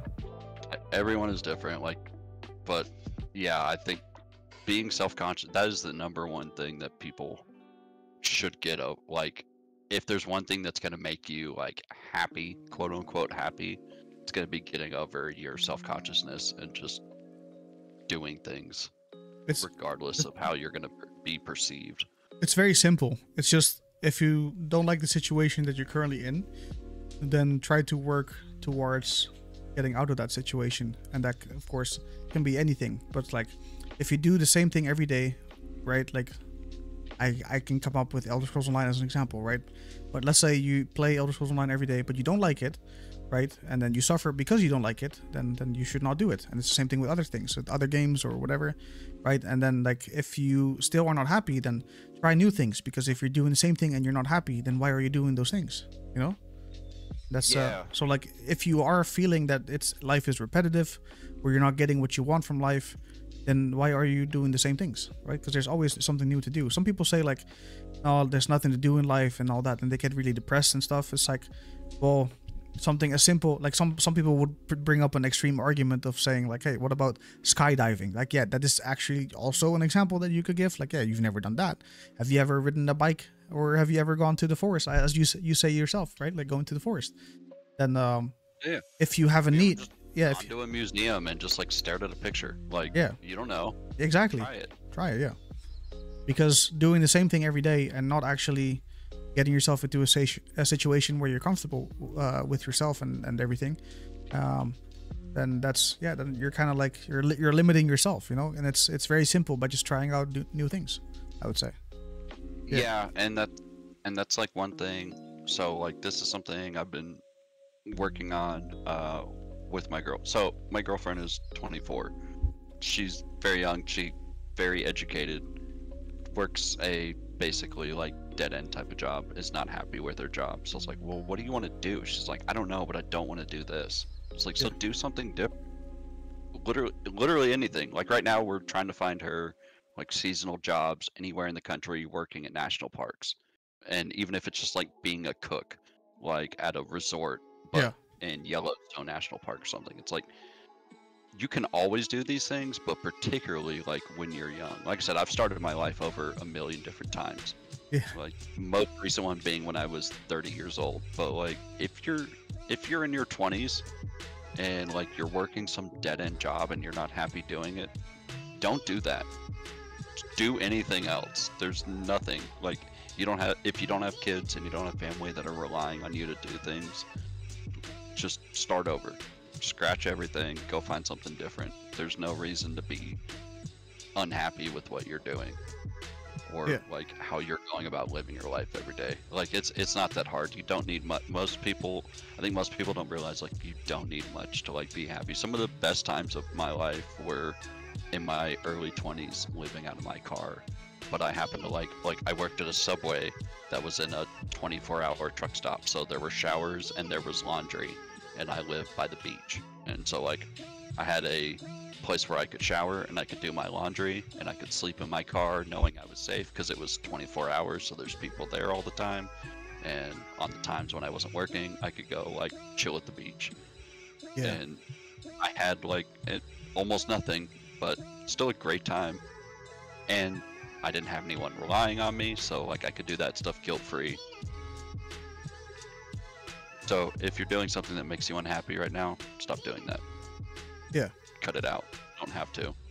It's and it's also like, oh, but you know, some people could say like, oh, but you guys are making it sound a lot easier than it is. It's because it kind of is. It really is. It really is. Like, yeah. So I'll get into this thing real quick. So Mash, when we were in voice chat the other day, was talking about me like being rich or whatever, and I know he was joking, but so I've already talked to you about like having like a crypto background or whatever. Yeah. So I had a lot of money, a ton of money. I could have done anything I wanted for the rest of my life. I could have set my family up for the rest of their lives. I could have just never worked another day in my life, but I was unhappy. I was extremely depressed, and like I don't know, it didn't fix anything. My whole life I had been led to believe like you have to work hard to make all this money and then life gets better, and then I had everything, and turns out like nothing that I want actually requires all that much money, so money didn't end up fixing anything. Yeah. So I gave it all away. November of last year, I just anonymously donated all of my money to like children's hospitals and like women's shelters and things like that. Just gave it all away because I wasn't happy with having all that stuff. Yeah. Started my life over, and it was like kind of rough at first, but I mean, my life has not been any better since basically January of this year. Like I've been happier than I was at any point, having, you know, complete freedom in most people's eyes. Yeah. Like it really, you have to figure out what it is like you actually want out of this, and this is where I was talking about like legacy and things like that. Like I know what my legacy, like what I want that to be. Like I want to have a family. I want to have kids. I want to like raise good people, and that will be my legacy. Some people's legacy is like building a great company and like a giant corporation, like leaving their, you know, permanent mark on the world. And that's fine if that is what you want to do, but if it isn't, then again, like, why are you slaving away at this thing that you hate? Yeah. There's no reason to. Yeah. Jay Slayer said, Sons of the Forest giveaway winner. Can confirm. Salzavap gives. Yeah. Salzavap is very generous. Always has been. Yes. Yeah, because like, who cares? It's fine. You can. The number one thing I always told people was you can always make more money. All you have to do, just work harder. Like, just work more, just work harder. You can always make more money. Don't let money ever be the thing that like keeps you from doing the things that you like or like making the people around you happy. It's crazy how focused our entire society has become on like just building wealth for the sake of building wealth. Like, there's no scoreboard at the end. There's no end game. Yeah. You're not going to finish number one, so why are you worried about accumulating all of this stuff? Like, put it to use, do something with it. I agree to a certain point. Like, as long as you can live life. As long as you can pay your bills. Yeah, exactly. Yeah, as long as that's the most important thing. That's all. Yeah. Yeah, and there are actual studies about this. Like, once you reach a certain threshold, like, basically the first threshold is like, do you have can you feed yourself? Okay, you can feed yourself, great. Then there's like a very gradual incline to the next benchmark, which is like, can you now house yourself? Okay, well, you can feed yourself, you can house yourself, your bills are paid for, like, you're not stressing about that stuff. Like, that's a big spike in happiness. Yeah. And then depending on the kind of person you are, like, that increase that incline either continues because like you are someone that's driven by success and money is your gauge of success, which is fine. I don't begrudge people that. We owe a lot of people whose motivation is money. We owe them a lot. I appreciate those things. But there are other people like such as myself where it's like money is not the motivating factor, and so once my bills are paid for and like once life is kind of chill, the increase just gets like it becomes unnoticeable. It's just like, all right, more money, like okay, I guess.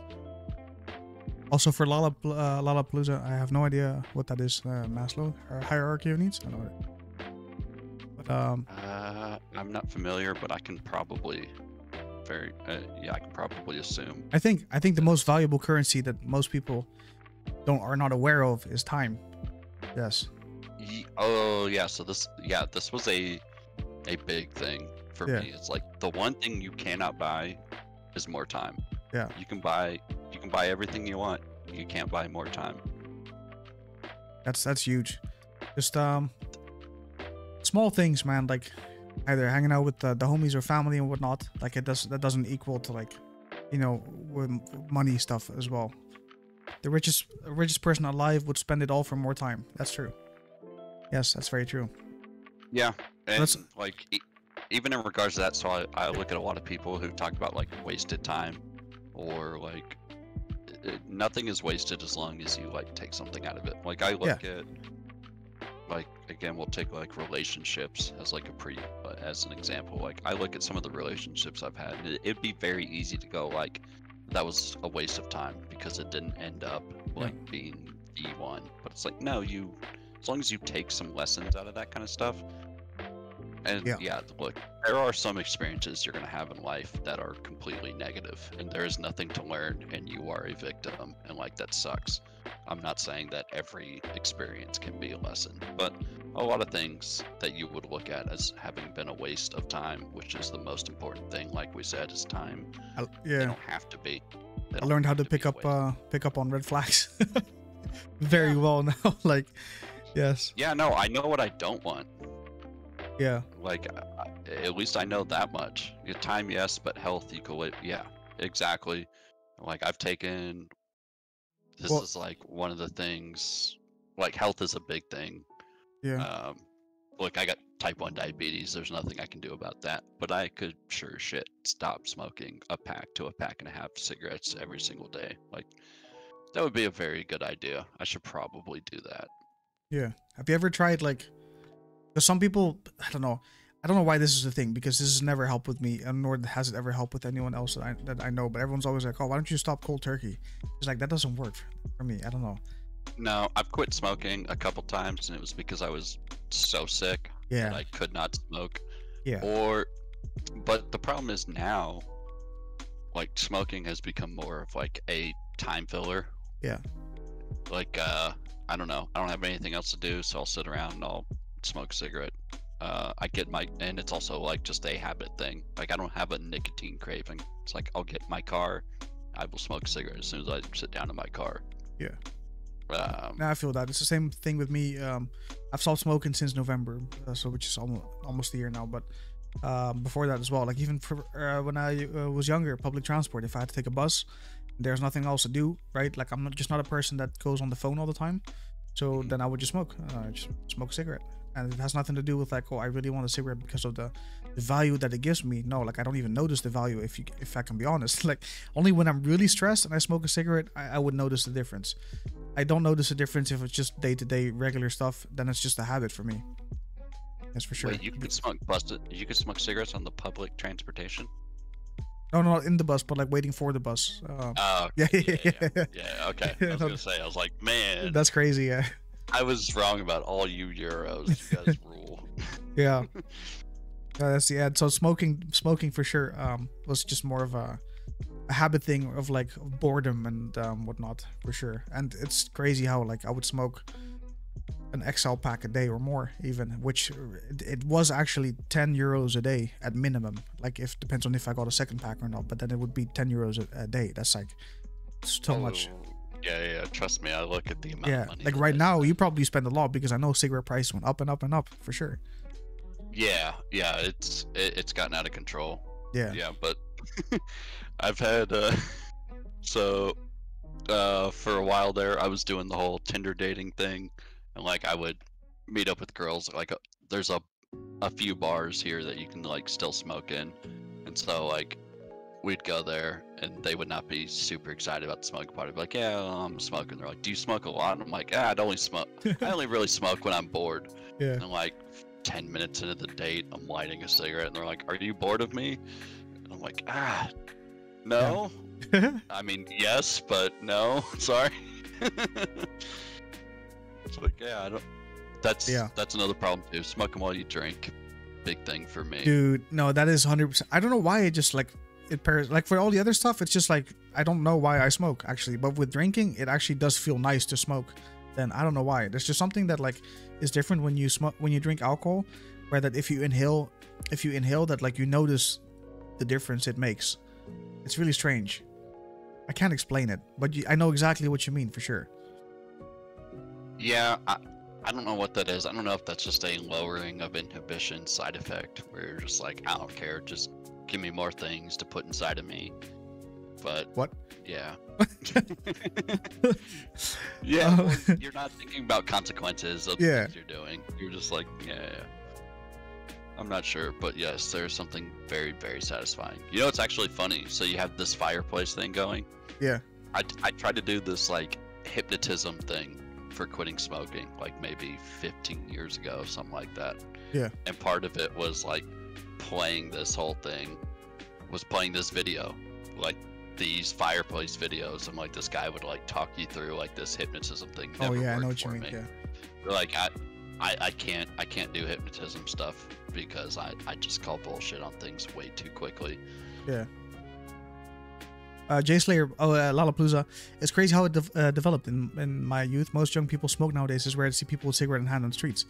Then with Jay Slayer also saying vape is the cool new cig, smells good and people like the aroma, highly customizable too. Yes, I will say that for my personal thing, I swapped over to vaping, and then I went from like the highest nicotine available to then the lowest. Well, not in one go, but like I built it all the way down. So I went to no nicotine and then just the normal vape liquid, and then since November I quit. Yeah, so like for I think roughly 3 years or 4 years I did vape for a bit, and it does smell good and all that. I can see why it would why people would be more interested in doing that, because smoking in general, even if you're younger, it just smells bad, right? Like it's only when you get into it yourself that you don't mind it as much. But with vaping though, I will say like I kind of agree with Lala as well. Like I rarely see people smoke nowadays. Kind of crazy. And even schools and stuff. Like if I look at schools or even a news report with schools or whatever, normally you would see, like back in the day, you would always see people smoking in the back and all that, or maybe they hide it now, I don't know. But I never really noticed people smoking as often, so I definitely do think that people smoke or vape a lot less than they used to. Yeah, probably in general. I don't know that vaping is necessarily, I don't think vaping is the reason for that, because I also know a lot of people who started vaping with zero nicotine stuff and then moved to nicotine, and they're the kind of people that they would not have started smoking cigarettes like if they had to taste the whole thing. Like they're just not those people. I think it's just that is one thing where like shaming has probably done a lot of good, like shaming people that smoke cigarettes and just making it more and more difficult to be able to smoke cigarettes everywhere. Like that was a successful campaign. Like I don't know how it is. It's the same here. Europe, but but like, you know, you used to be able to smoke in restaurants here. Yeah, you could smoke in every single bar. Like they had smoking pits at high schools and stuff like that, and they just got rid of all that stuff. They just made it more and more annoying to be able to do it, and it's definitely shamed a lot of people out of it. Yeah. And real quick for Jay Slayer, Jay Slayer did the same with vaping, worked to zero, then started forgetting the vape and just quit, and also said nicotine gives it a hardier and heavier hit. I think that's why people work themselves up. Yeah, I guess I actually have no knowledge about this. Like I don't really notice a difference between I do notice that that my dad, for example, he also smoked and then he's now vaping. He still vapes, I think. He also cannot, when I did do the full nicotine thing and all that with vaping, he could not vape that at all. Like it would start to hurt for him. So it's definitely a heavier hit for sure. I don't know how to say, or for me, like how I experienced it because I went from the hardest. Wait, I went from cigarette, heavy smoking to like the highest nicotine in vaping and then down. So like I don't know what it's like the other way around or anything. See, I tried to go to the vaping thing, but like my stupid monkey brain needs a cigarette to end to tell me like you're done smoking. Because I tried to do the vaping thing and I was just hit the vape all day long until I got sick, like headache, throwing up, puking, because I'm just dumb. I'll just keep taking that thing without the cigarette ending. Yeah. And then like I don't know. Again, the self-conscious thing. Like I look at people with vapes and I judge them so hard. It's weird. I'm not smoking a cigarette, dude. You look cool. I don't weird. know what to say. Sorry to tell Dude, you. vaping is so weird because like when you vape, right? I've noticed this as well. The younger people is whatever, but if I see someone that is my age or older, right? Right? Like it's just the thing about it is like they give you the nod of like, hey, what's up? It's like, bro, I don't know you. You're just vaping, dude. Like go away. I don't know you. I don't know you, dude. Why are you giving me the nod? Is cool. you know the nod? Yeah. Everyone knows the nod if you know each other, right? But then like they show their vape and they do the nod. I'm like, bro, it's not cool to vape, man. Don't do this to me. Yeah, that is a very weird one. Yeah, I don't know. that happens a lot when I use the vape. Yeah, that's. and so some people will actually initiate a conversation when they see you vape because they're like, oh, I also vape, and then they show their thing, and I'm like, I don't care. But Ooh, man. then they try to like have a conversation about it and all that. Yeah. I might start vaping just so I can start fighting nerds that want to try and relate to me because we both vape. Dude, actually, I have one small story. I went to a vape shop, and I'm very new, right? I went there with my dad as well, because he also needed some liquid and stuff. And then I think we were talking about a new vaping device, whatever. And I was showing mine because I wanted a new one, and then you can vape at certain watts or whatever, right? And then this random nerd behind me came up and was like, oh, you vape that, but I vape this, which is like a higher number or whatever of watts. I'm like, bro, like what the fuck, dude? Why are you trying to flex that you vape, dude? Like, it's not a flex, dude. That's kind of where I checked out of smoking weed too. Now, part of it was because I moved somewhere where weed was no longer legal, so it's gonna be a pain in the ass to get it. But like when it was like strictly dabs, I was like, this is too complicated, man. People are over here like giving me numbers, shooting me numbers on what temperature they hit their dabs. Like I can't do this anymore, man. I mean, I have the same thing with like certain strands and whatnot too. If we're going to talk about marijuana and stuff, like I for me it's very simple. I smoke and I get a certain effect. Like I chill or like a super like in my own zone type of effect, and that's all I need to know. I don't need to know about like all these kind of different percentages and whatnot that like you're talking, that you just mentioned as well. Yeah. You know, some people are really into it like that. Yeah, for sure.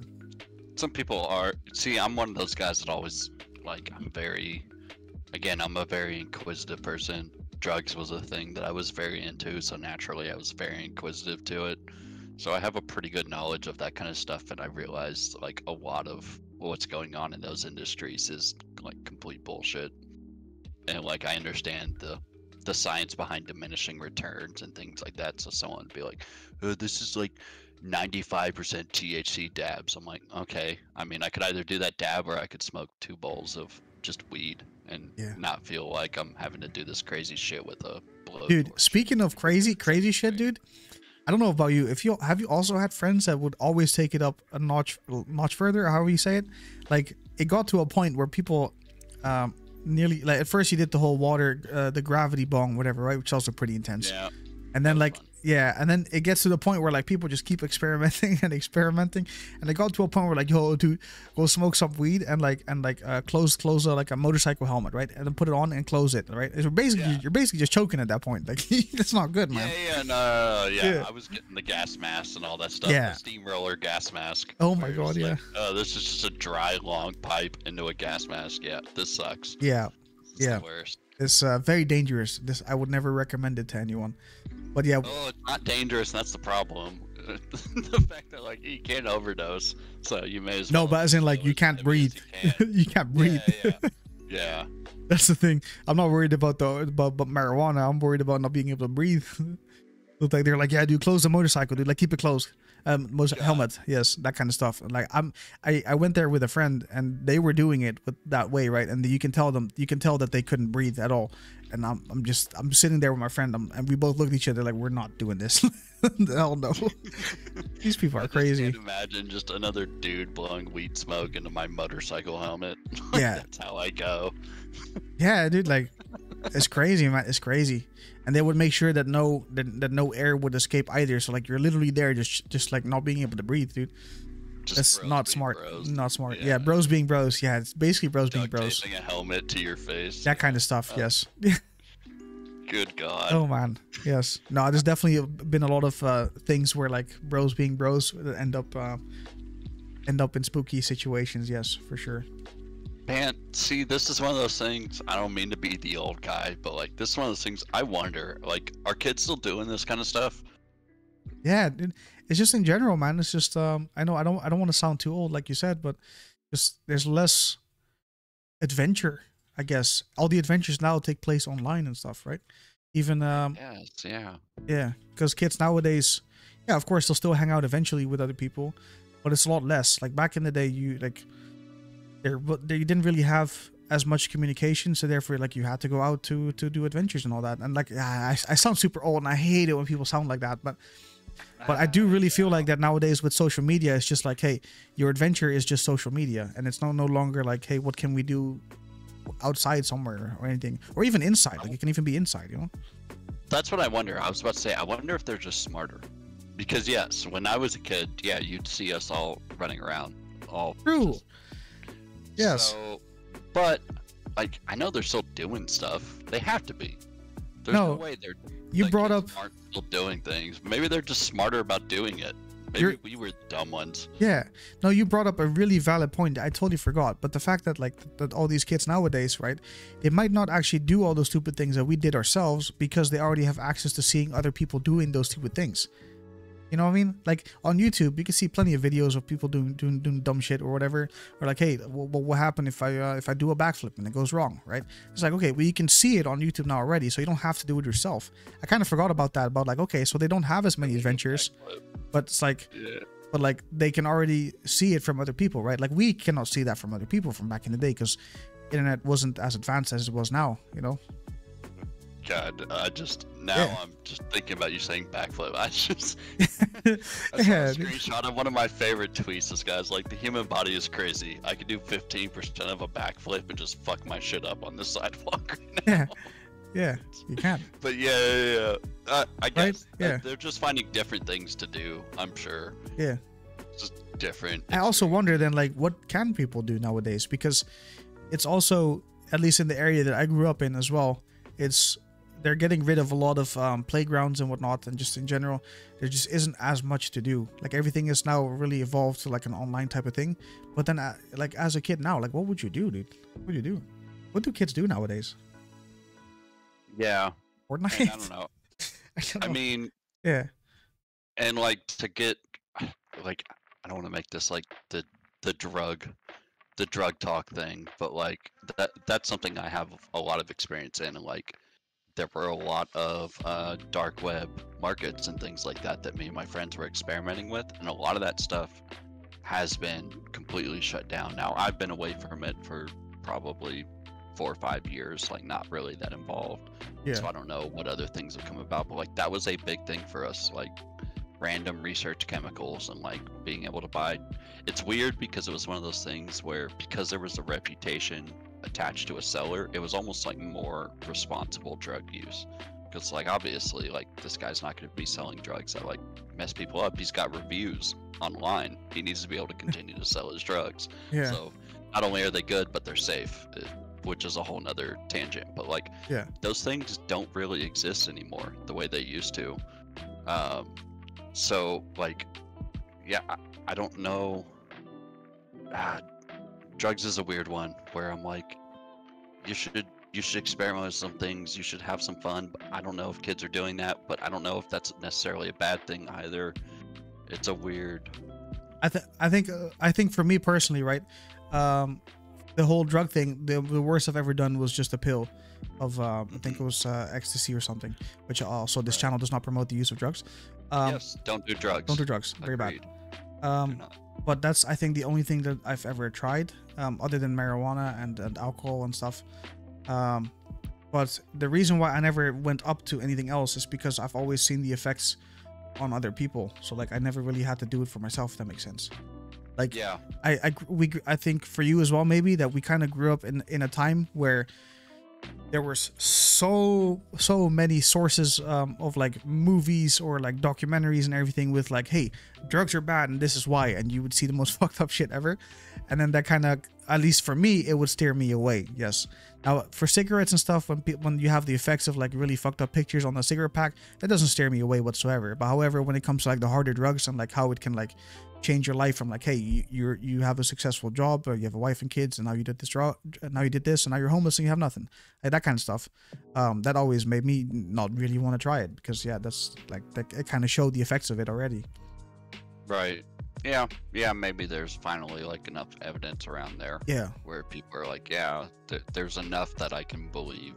Yeah. And trust. I think if you grow up in an environment where that isn't really shown as often, let's say, because it really needs to be repetitive, like for it to be effective. Because if it's not as much, I think people will still like go crazy on experimenting with drugs and whatnot. But for talking from personal experience, I would never want to experiment with harder drugs, because I don't see the point of it. You know, like it's a bit different with like mushrooms and whatnot, because that's considered to be a softer, let's say. See, yeah. But See, that's where you're getting into my territory. See, I'm a big fan of the things that like I can make myself. I can be the source. Who's the source? I'm the source. So like, that's my cool stuff. Like those are the kind of things where I'm like, I hope people are still trying to get into that kind of stuff, only because like you should experience some interesting things. You should try some shit in a safe way, in a safe environment. Yeah. But like, yeah. I think it should be okay as long as you have a decent environment, for sure. Because like some people can be in a fucked up environment where, like, let's say they just jump off a building because they think they can fly, type of shit. Just like if you do it with the homies that you trust to not fuck you over or anything, I don't think it should be too bad. Like obviously the harder drugs and everything, no. But like some hallucinogenic mushrooms and whatnot, I don't think is too bad if you can find yourself in a safe environment. For sure. Yeah, and that's like, I mean, I know the Amsterdam meme, but it's like, I think that was. Yeah. I'm glad that they've tried to lock down a lot of that stuff. Yeah. And make it not so accessible and things like that. Like I went to Amsterdam, I don't know, what was it, like 5 years ago? No, probably a little bit longer, probably 6 or 7 years ago. And it was with my girlfriend at the time and a bunch of her friends, and like everybody got like truffles and all that stuff. And like, because I had so much experience with that stuff, like on my own, I wasn't all that interested in doing it in the city. And then, but like, I watch all of them do it and just like being menaces to society, and I'm like, this is terrible. Yeah. I do not condone this at all. Like, you're the last people that I want to like have any sort of engagement with. So I'm glad that they've kind of locked that down. So I see they lived up to the stereotypical tourist. Yeah. Tourist in dude. Amsterdam. Yeah. Oh my god, it was so bad. One of her friends, like, we were at a coffee shop and we're all smoking, and like, we're all people, like, we smoke weed every day, like, it's not a big deal. But that kid had only eaten like gummy worms all day and had done like truffles earlier. So then we're at a coffee shop smoking, and he goes to get up and he just eats shit, just takes a whole table out, just immediately falls. Yeah. And I, like, me with my like social awkwardness, I'm like, I don't want to have anything to do with this. I don't really know this guy. I just go downstairs. I tell the guy like at the desk, like, hey, he just like passed out up there. If you could do something to help him out. And I just dip. I just disappear to the other side of Amsterdam. Girlfriend all pissed off at me. I'm like, what do you want me to do? Like, I'm not gonna take care of your friend. That was a horrible situation. I told you guys not to do all of this. It was bad. Yeah. So yes, they were very much the American stereotypes. Yeah. Well, for us, actually, it's like Or yes, I am Dutch. Sorry, I'm Dutch, and what we think of people tourists in Amsterdam tends to be actually British and American. Yes, British and that's Americans. what I've heard. Yeah, Yeah, yeah. because Americans are like, "Ooh, Amsterdam, Europe, let's go." Which Yes. is so weird to me. Like, I don't know the laws. I don't know the laws in the UK, but like I imagine they're not as lax as a lot of areas in the US are. They're Yeah. very lax. Like all of us, we're coming from like Southern California, which if you know anything about like weed culture, like yeah, blah blah Yeah. blah, like California weed, like big deal. We've all been smoking weed since we were all like 12 years old, and still they were so excited to be able to go to a coffee shop. I'm like, you realize we do this every day at home. Just a different Not a environment. big Yes. deal. Yeah. Yes. It was very interesting to me. Oh, also, Malin. Oh, hi. Yes, tourists are annoying. Yeah, tourists. Definitely. It's gone to the point where I personally believe that there are probably more tourists than actual Dutch citizens in Amsterdam. Sorry. Yes, it's kind of crazy. I brought a couple of friends to Amsterdam before, and crazy thing is that actually most people, it's not even English or German. No, it's just everywhere I go, everyone speaks French too. But I never see people talk about French tourists. But there do be a lot. Yes, I know at the border, I had an adventure close to the south of the Netherlands, close to the border as well.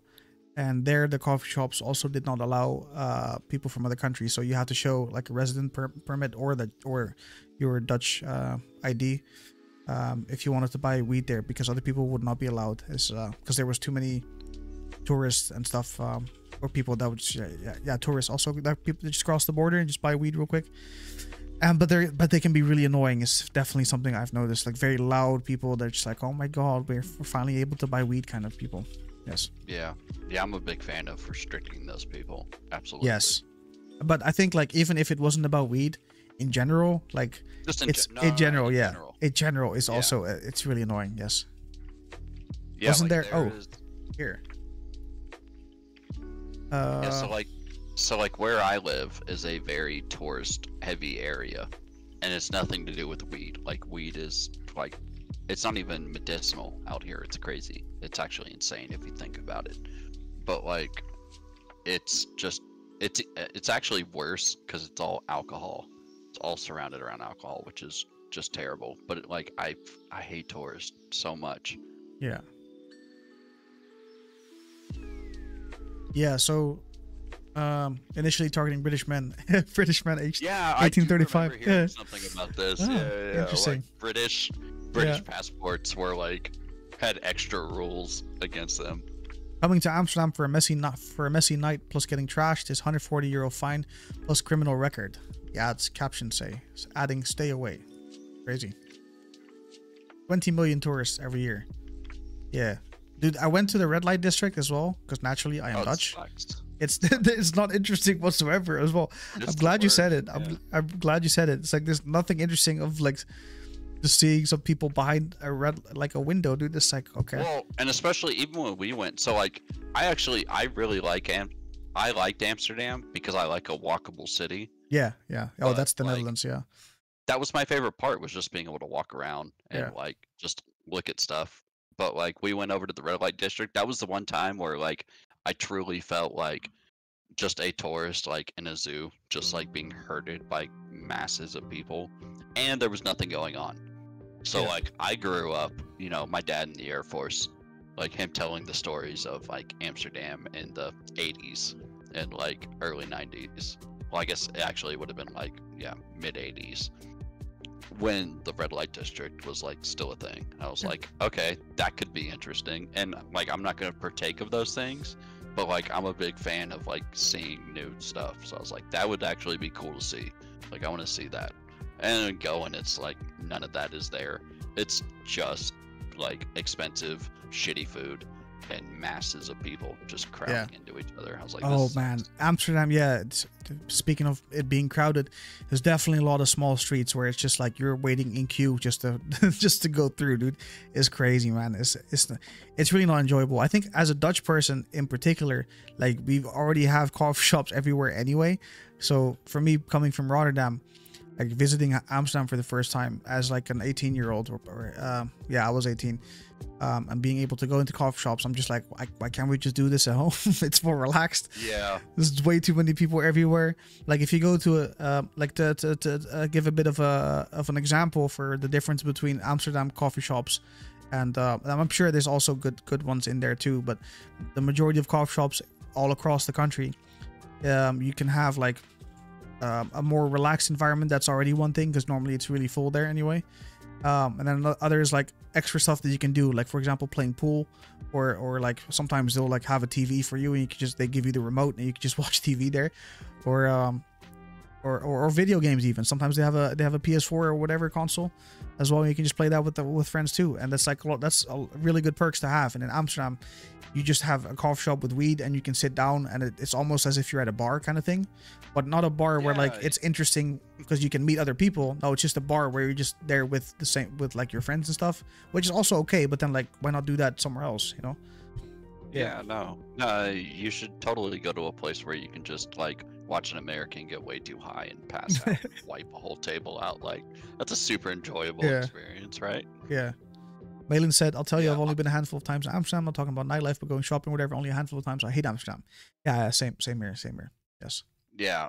I mean, honestly, like the super autist in me, the only thing I enjoyed about Amsterdam was like checking my phone, seeing what time it was, and seeing what time the trolley was supposed to be there, Yeah. and always being right on time. And I was Yeah. like, oh, this is amazing. I love this. Yeah. Public transport in the Netherlands is phenomenal, dude. I It's can only great. I love it. I can only talk about the what I would call the modern part. It's also from EU. No, he's from the US. Yeah. You said Southern California, you said? Yeah. I mean, I like young kid, Louisiana, so the south of the U.S., and then like my formative years out west, yeah, California. Ah, yeah. Now I'm in East Tennessee. Oh, he did mention he was born in Germany. Yes. I was born in Germany. I'm not a super well-traveled person, but I'm someone that, again, like growing up on the internet type of thing, like I've been exposed to a lot of different cultures and things like that. So that's a really good I'm thing. Totally naive to things, yeah. Faircred, Salzburg from you at Terraquad. It's Salzburg, one of us. Well, yes and no. He was born there, yes. I was born in the Air Force Base in Landstuhl, Terraquad. We moved away from Germany when I was like, I don't know, 8 months old.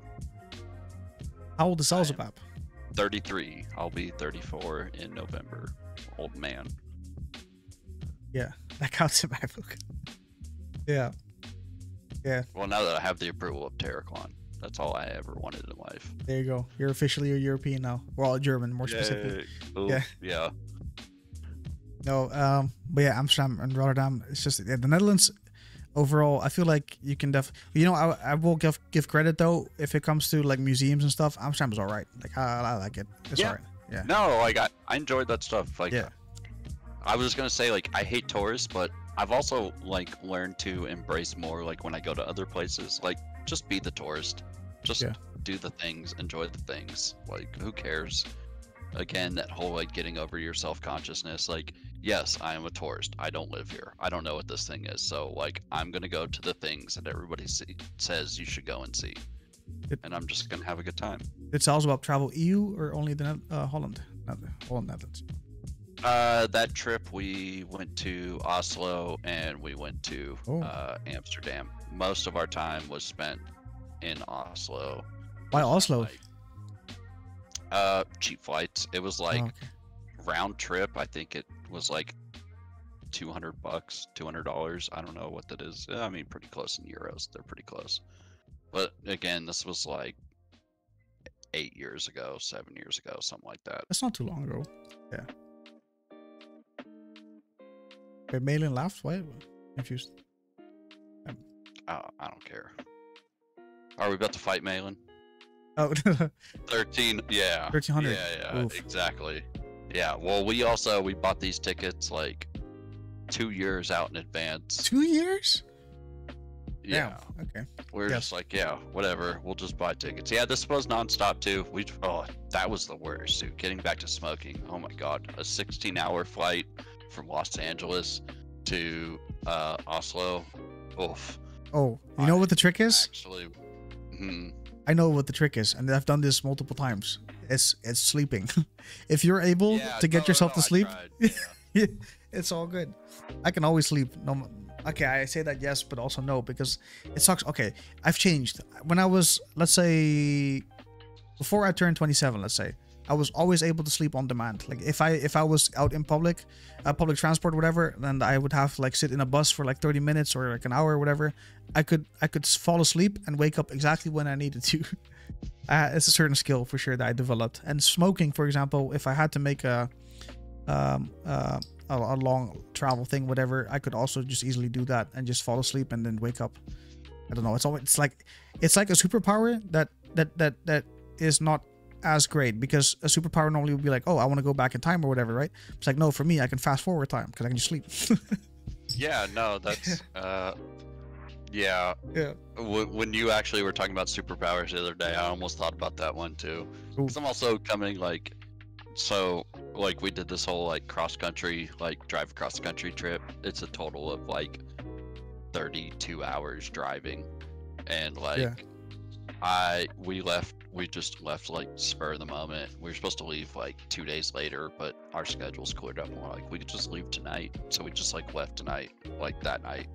And after a full day of work, and I drove like 10 hours, slept 2 hours at a rest stop. The whole time, my girlfriend's sleeping. So she sleeps like the whole 10 hours to this rest stop, plus the 2 hours I'm there. She wakes up for an hour on the drive. I drive another 8 hours. So at this point, I've been driving for 20 of the last 24 hours.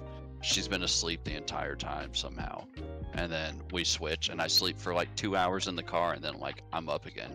Like, I don't know, but no, she has the ability to like fall asleep within 2 minutes anywhere. It blows my mind. It's a good skill. Yeah, it's a good skill, Yeah, man. no, that is the ultimate superpower. Yes. It would be fantastic. I was dying. It also gets pretty bad because I know, as an example, my dad, I will turn into my dad. I already know that. But my dad will like fall asleep, like at a family party or whatever. Like he would just sit and he would just fall asleep, and he doesn't mean to. Oh, yes. Yeah, no, that I will do. 100%. Oh, you also do that? Like, yeah. That I can do if I'm around people I'm comfortable with. Like, yes. That's why like my like social events with family and stuff, they're always short, and it's not because I don't want to be around. It's because like, nah, I'm falling asleep. Like, yeah. I gotta get out of here. Yeah. But yeah, like as far as like traveling and stuff like that, I don't know. I can't do it. I'm not super tall, but like I'm 6 feet tall. So I'm tall enough where it's like uncomfortable to sleep in a car for me. I can't like curl up on a seat like a little cat. You know what a random fun fact is? Up until I was 14 years old, I had never seen a hill in my life.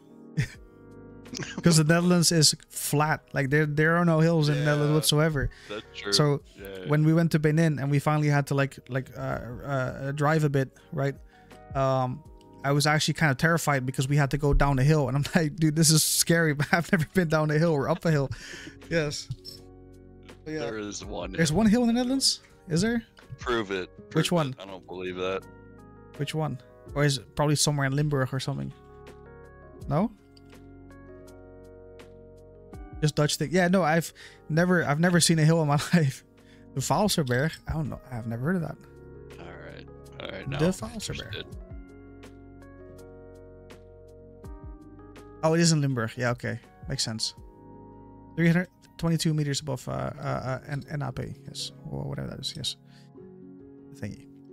I used to live dangerously close to the lowest point in the Netherlands, or what used to be the lowest point in the Netherlands, in Rotterdam.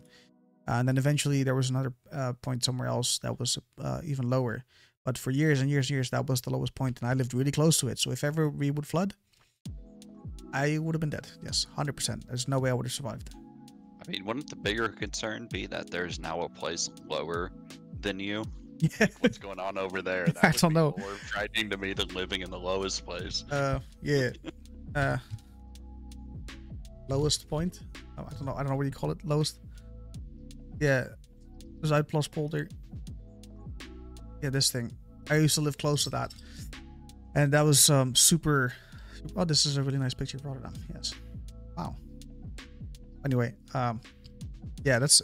I've always thought about it, man, because like. I don't swim that. I can't swim that well. I can swim, but not that well, and I feel like it should be mandatory for every Dutch person to learn how to swim, because it's or at least if you're west of the Netherlands, you should learn how to swim, because yeah, it's all below water. Sometimes I look at the pictures of the Netherlands of like how much land we've created, and just think to myself like that's fucking crazy, man. Like that came out of nothing.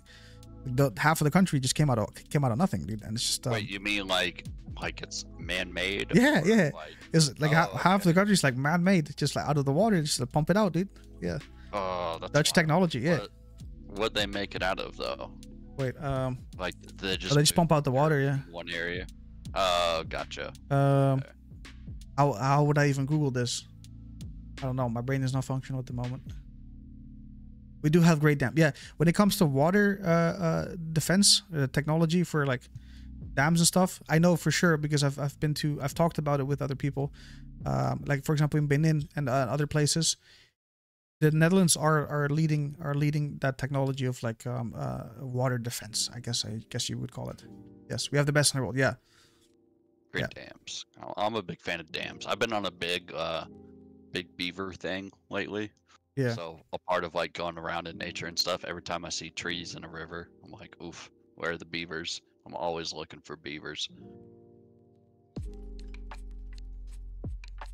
Okay, maybe I said half, maybe not half.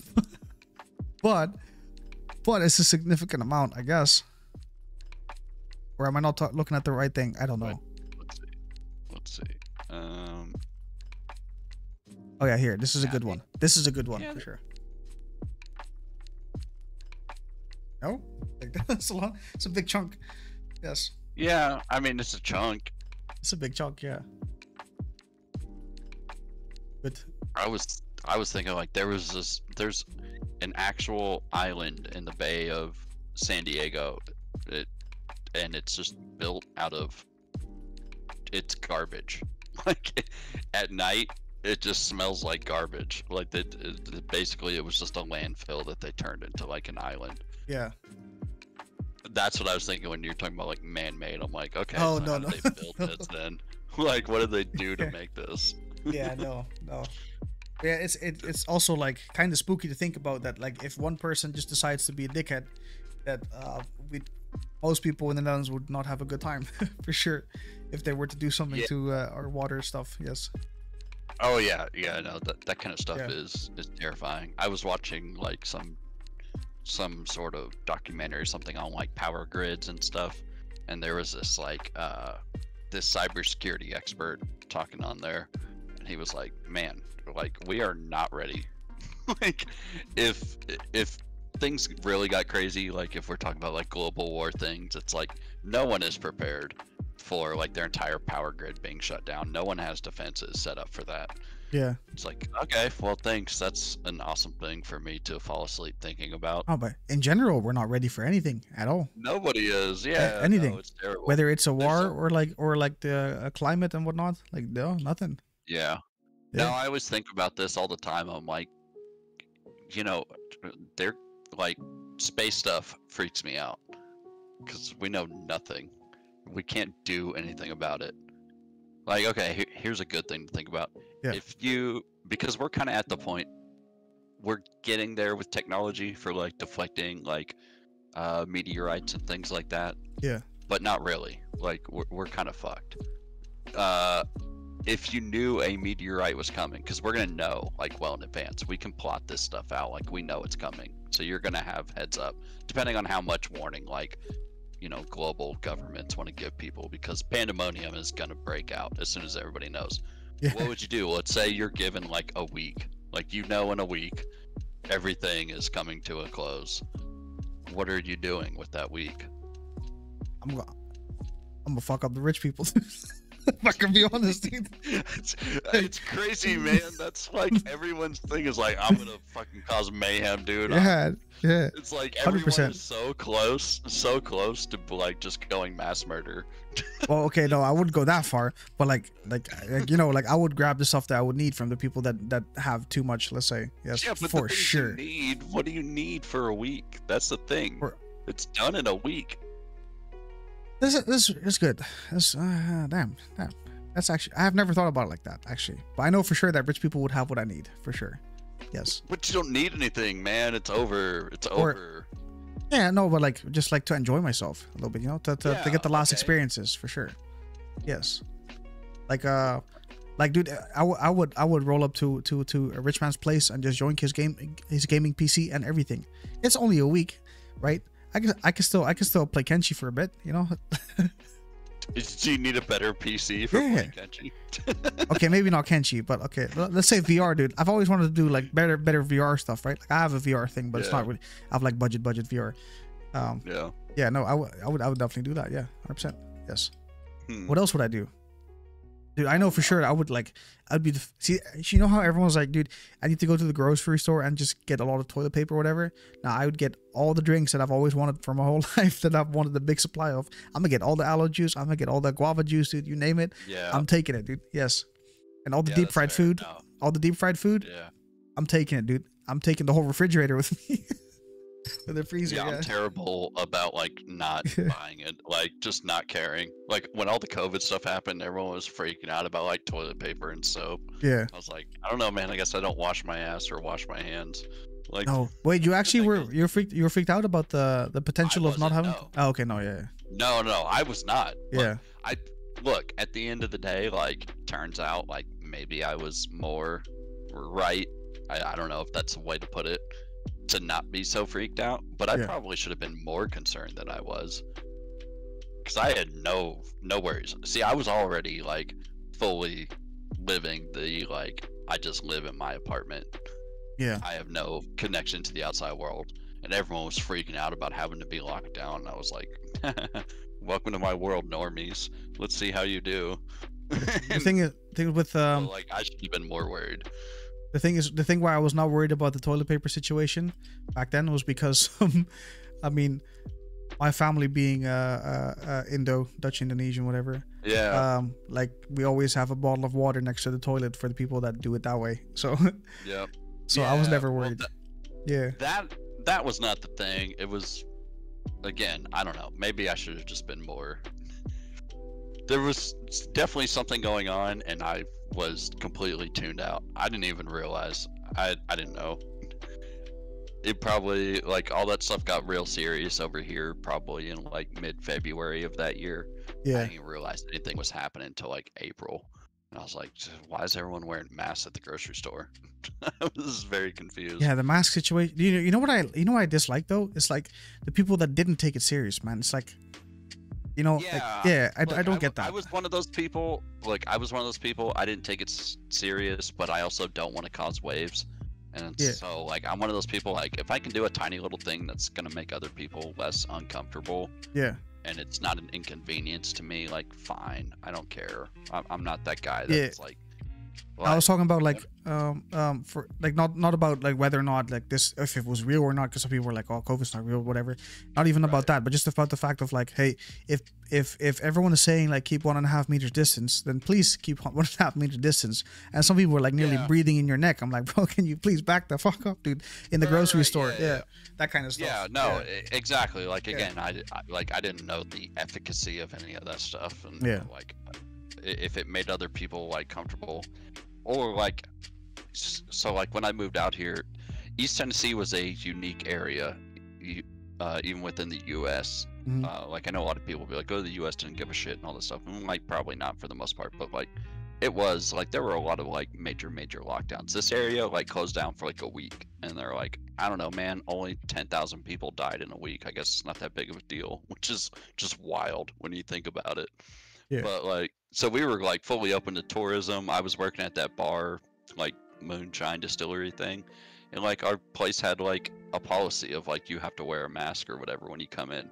And the people that would be upset at me, like at the door, telling them they have to put a mask on, or like the people going on Twitter, like yelling at like Applebee's, which is like just a shitty like chain restaurant, like just yelling at Applebee's employees, getting mad at them for not putting their mask on. I'm like, do you think this guy that makes minimum wage is the one making these policies? Yeah. I think you're maybe a little bit upset at the wrong people here. Like, I don't know, man. Maybe just chill. Paraquan with the Sag. Oh, Terragon. Don't be sad. It's all over now. So yeah, it is all over now. Yeah, It's all over now. that's kind of crazy to think about too. Like, I literally had a job because of COVID, like, and the whole COVID test planning thing, and I was just like, it's nothing. If you have it, you can still go to work and whatnot. It's crazy. Yeah, no, it like my girlfriend at the time, she had the most useless degree ever. It was in like public health. Like nobody cares about public health. But like then COVID hits and it like skyrockets her career, like launches her. Like she all of a sudden becomes like the most important person because she's like running COVID test clinics. It was very fucking weird. Yeah, Yeah, dude, the world was weird for a minute there. I kind of liked it, man, to be honest, because like, I mean, I did too. yeah, because for once, it was normal to be that gamer, you know, like the one that just doesn't really go out much other than groceries. It's like, it's really nice to just now, like it being normalized that like, hey, maybe I don't want to go outside, you know, because everyone's always like, oh, go outside, but like, what for, man? Like, yeah, I don't know. Back then, it also brought up like a fun thing. So what I did for a while was go back. Like last year, I was doing this, going back to some podcasts and like listening to podcast episodes during the pandemic, and just like seeing how it affected people. Like, is very interesting to hear people talk about it. Like, I don't know, knowing what you do, like knowing what you know now, type of stuff. yeah. Just seeing how it like changed people is very interesting for me. Yeah. No, I think the changes that it made for sure is huge because I, for one, like my company went bankrupt. I think this is a big thing that it was just completely brushed over and forgotten about. But like a lot of companies where I can talk about the branch I worked in, it was like big events, like building up events and whatnot. Yep. Companies that were involved with like any types of events no longer had a job because they weren't allowed to have do that kind of stuff. So they literally went bankrupt. Now, of course, I did receive a nice paycheck, of course, while they went bankrupt, because then, of course, you know, it's not their fault. So like I did get a nice paycheck, but then afterwards, and just because that happened, right? Like I just lost my job and everything, and I had a blessing of like, hey, but here's another job. And it happened to be the COVID test planning thing too. So in a way, like, yeah, it's fucked up for a lot, but it also opened up some jobs. I do think, of course, more jobs were lost than gained. Of course, it makes sense. But in my situation, I was very fortunate to have profited from both. Yes. Yeah, and just as like a testament to like how my life kind of works, I had a job that I most certainly would have been laid off for COVID stuff and would have been paid for that. I quit that job like 2 weeks before they locked everything down. Oh, damn. Which is that's just kind of how my life goes. Like, Unfortunate. You know, just missed out. Whatever, it's fine. Is Oswald so rich? Well, no, I have no problem talking yeah, about he mentioned it earlier. He mentioned it earlier as well. That's why I don't know if it's kind of weird to talk about, but he did mention it earlier about how with the money that he had, he donated everything to children's hospitals and you said females, well, shelters. Yeah, like women's shelters. Shelters, yeah. Nope. Yeah. I'm not rich. Like, I'm fine. I'm comfortable. My bills are paid for. Like, all my stuff is like taken care of. Like, I have some like hard assets. I have property, things like that. But yeah, it's nothing. Like I said, it should have been one of those things. Like, at any point, I could have just like never worked for the rest of my life. Like, could have taken care of my family for the rest of my life. Didn't end up doing that.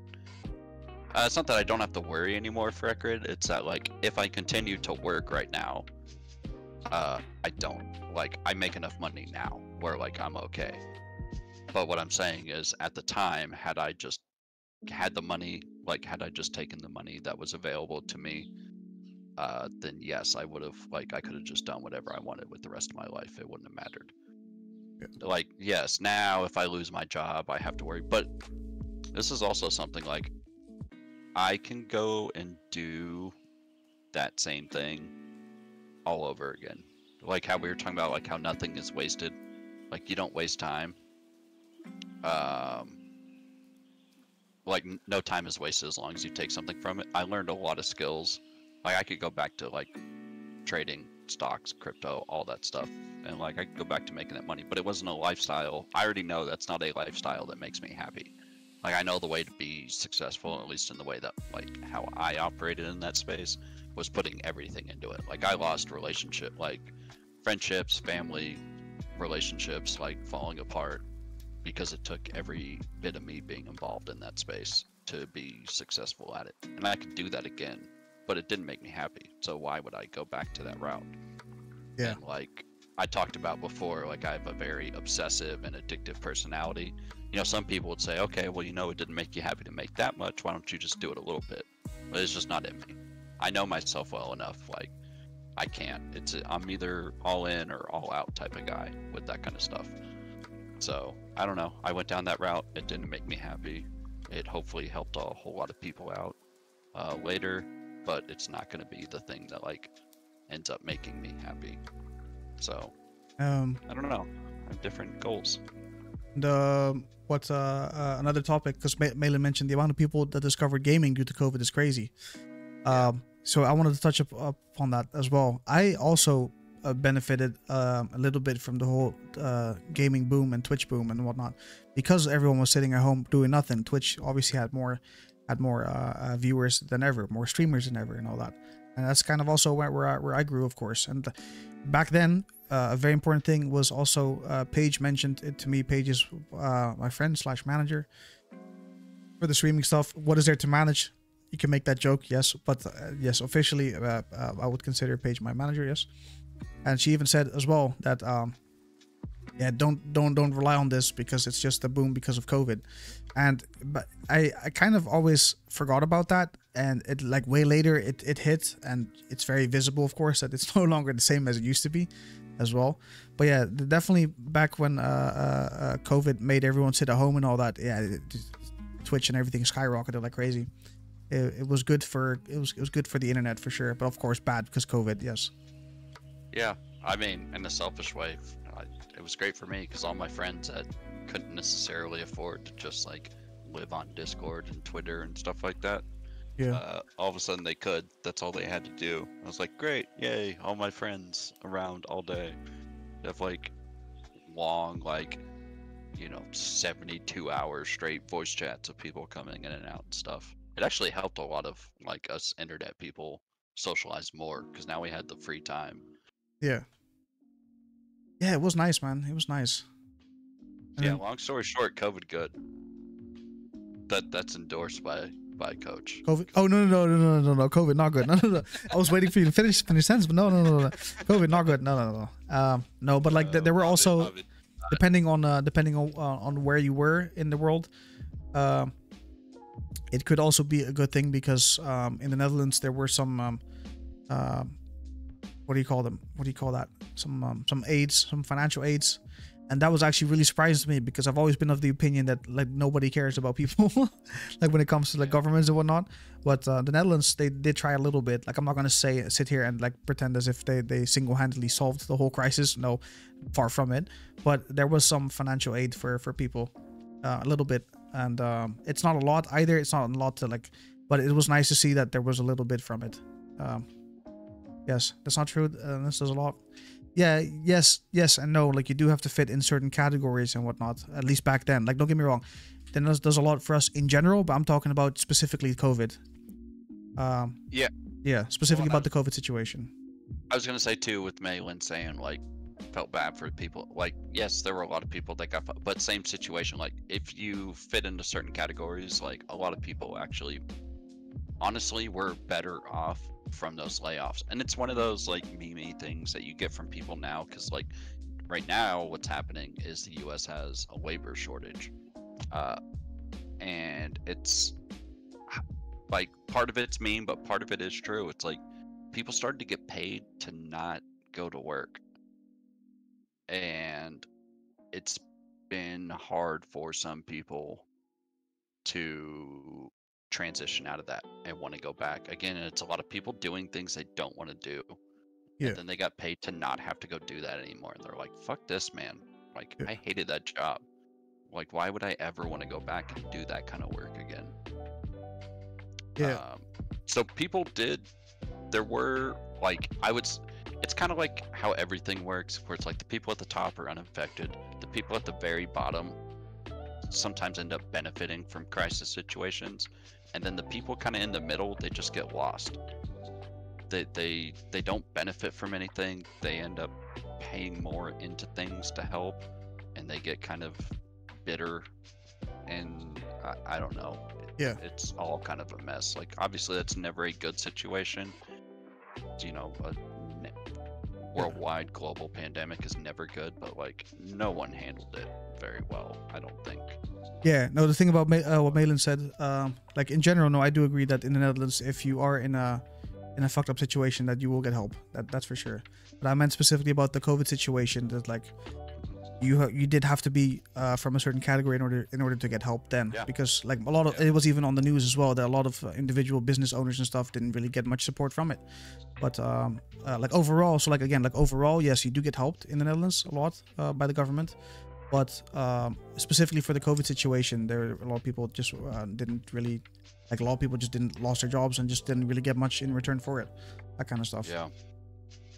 Yeah. Yeah, we had a lot of like there was a lot of scam stuff that came up afterward in the US of like people claiming their companies, like they basically established like LLCs Yeah. like in the middle of the pandemic, just so they could claim like their small business failure and get a big payout, which, okay, like that sucks, but at the same time, like I'm a big, I don't like the government, man.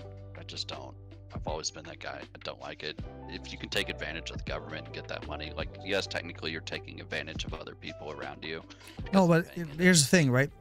You, like I agree with you as well, because the thing is, right, like everything in life, or whether it's games or like just life in general, it's just like people will always take advantage of things. So like, why wouldn't you, right? Like, Yeah. Just take it. Just take it. It's Yes. there. Especially it's something like that, because something like that, you're not directly taking money from anybody. Like, governments are gonna just, they're going to create more money, and it's going to cause a problem for everyone else. That's going to have a ripple effect down to every single person. But at the end of the day, like, you're not stealing money from your neighbor directly. You're indirectly taking money from other people, which, you know what, that's just, again, more of a testament of a like shitty system that everyone has set up. If I can give a small example for like Twitch, for example, some people would talk about like embedded views and whatnot, about that like being kind of a cheat for streamers and all that. I'm just like, well, you like, if you want to really if that is your goal for more viewers and get success from streaming like that, if that is your goal, then yes, you can do that. And I don't feel bad. I don't feel not bad. I don't feel a type of way when people do it. I myself don't do it, and it's pretty, you see that in the viewer count as well. But like, if people do it though, like, I don't mind, and I'm not going to sit here and be angry about it. And I feel the same thing with like government aid and whatnot. Like, if there is government aid that you can receive, then why not get it, you know? Yeah, I've always been the fan, like, and this like comes up in like workplaces and things like that, people being upset at like other people that they view as lesser than them making more money. I'm like, no, the problem is you should make more money. You should take advantage of more situations that are afforded to you. Yeah. I'm never going to be upset at somebody like working the system in their favor. Like, all that means is like there's something that I can work into my favor, and I'm not doing that. Like, look, there are a lot of like shitty billionaires out there in the world that don't do anything to benefit the people around them. But I mean, at some point, like, man, you're making that kind of money. I gotta look at what you're doing and go like, what am I missing here? Because surely I can do some of what you're doing. to Yeah. emulate some of that success. And that doesn't speak to anything of like old money, inherited wealth. Well, you know, some of those things are out of your control. But I don't know. Yeah, what Malin said, receive 1,800 euros in the span of a year for the energy bills because we didn't have a price plafond, which is they couldn't make an I guess they couldn't make an estimated guess estimation. They couldn't make an estimation as to like how much money they should give, right? That's basically what she's saying. So many people went from 200 euros a month to 800 from 200 euros a month to 800 euros a month. And Malin said, I can't work. I've lived from my savings for almost 7 years. Now I'm living from benefits like a limit. Yes. Yeah, no, I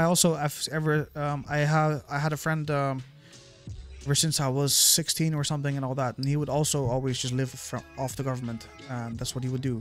But however, it doesn't come with all glorious easy living.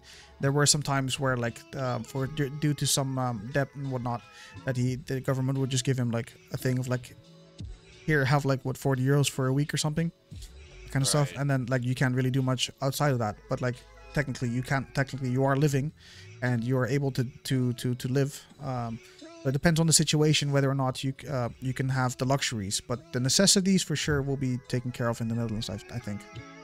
And also it depends like if your health is okay or not as well, because he is healthy, but he always flexes that he's healthy, but he just like does a certain thing to appear that he needs more, and he actually does get it that way. Yes. Yeah, and I think that's the big misconception is people look down on those people. Like, you understand they are not living a life of luxury. Yeah, exactly. Yeah, they can live, and that's like they can live. The problem is like you can go on the internet and you can find the story of the dude that's living off of government assistance, so like flying all over the world. Like, okay, you know what? There's probably a handful of those guys. That's not what's happening. Yeah.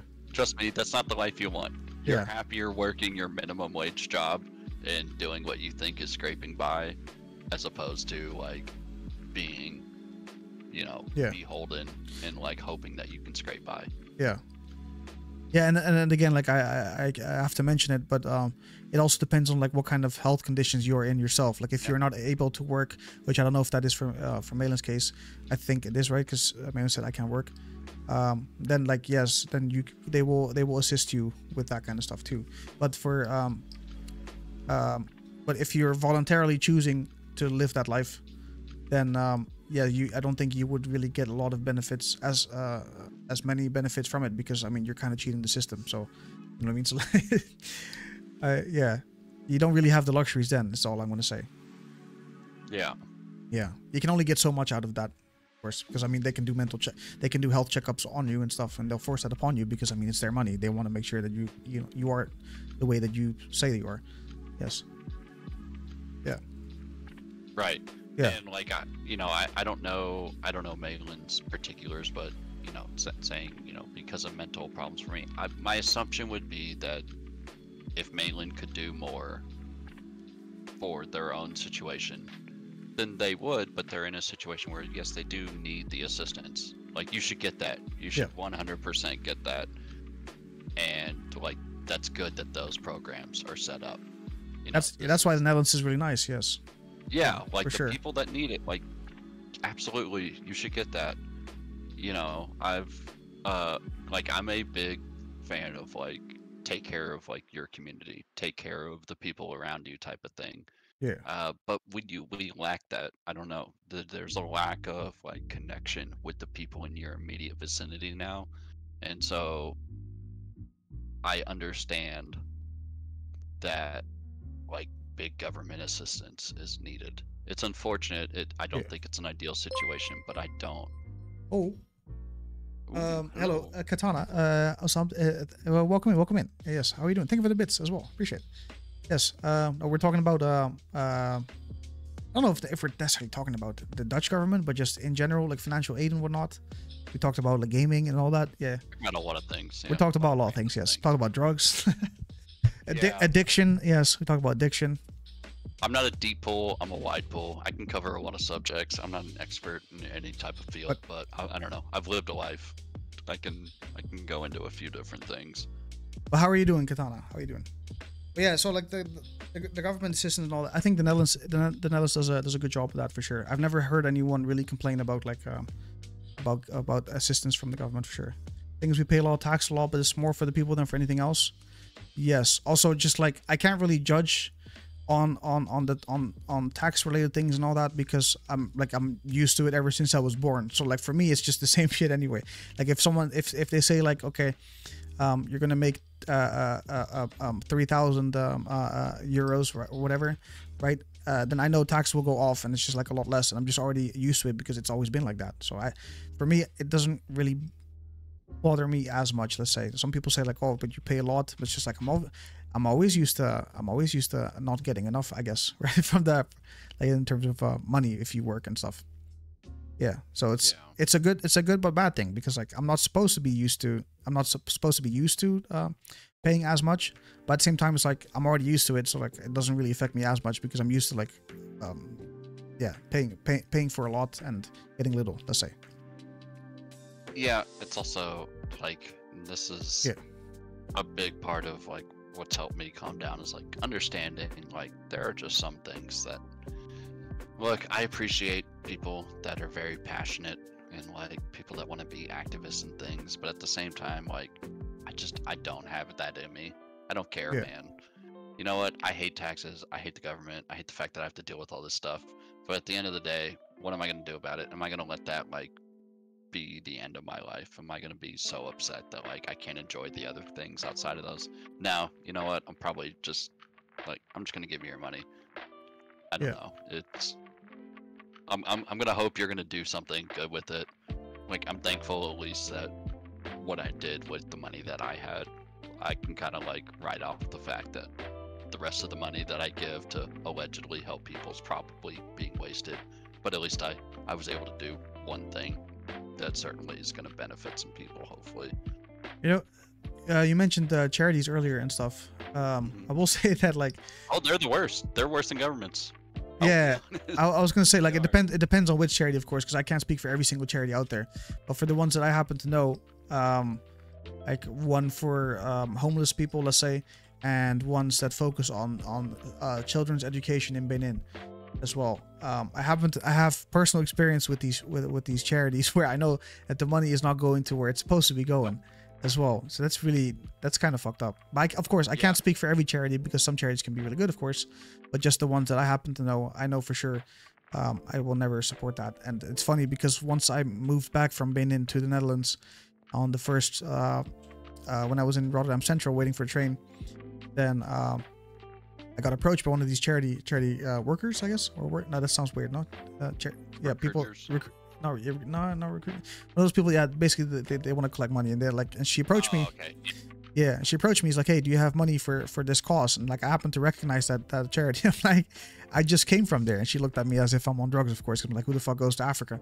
But no, I literally just came from there. I'm like, no, I can't do that. And I like at one point, like I wanted to explain to her as to like why I didn't want to go, but I'm also like, they're just doing their job. They literally don't care whether or not I just about the cause. They don't care about the cause, dude. They just want to get paid. So I ended up just not really talking about it, but yeah, she did think that I was probably crazy. For sure.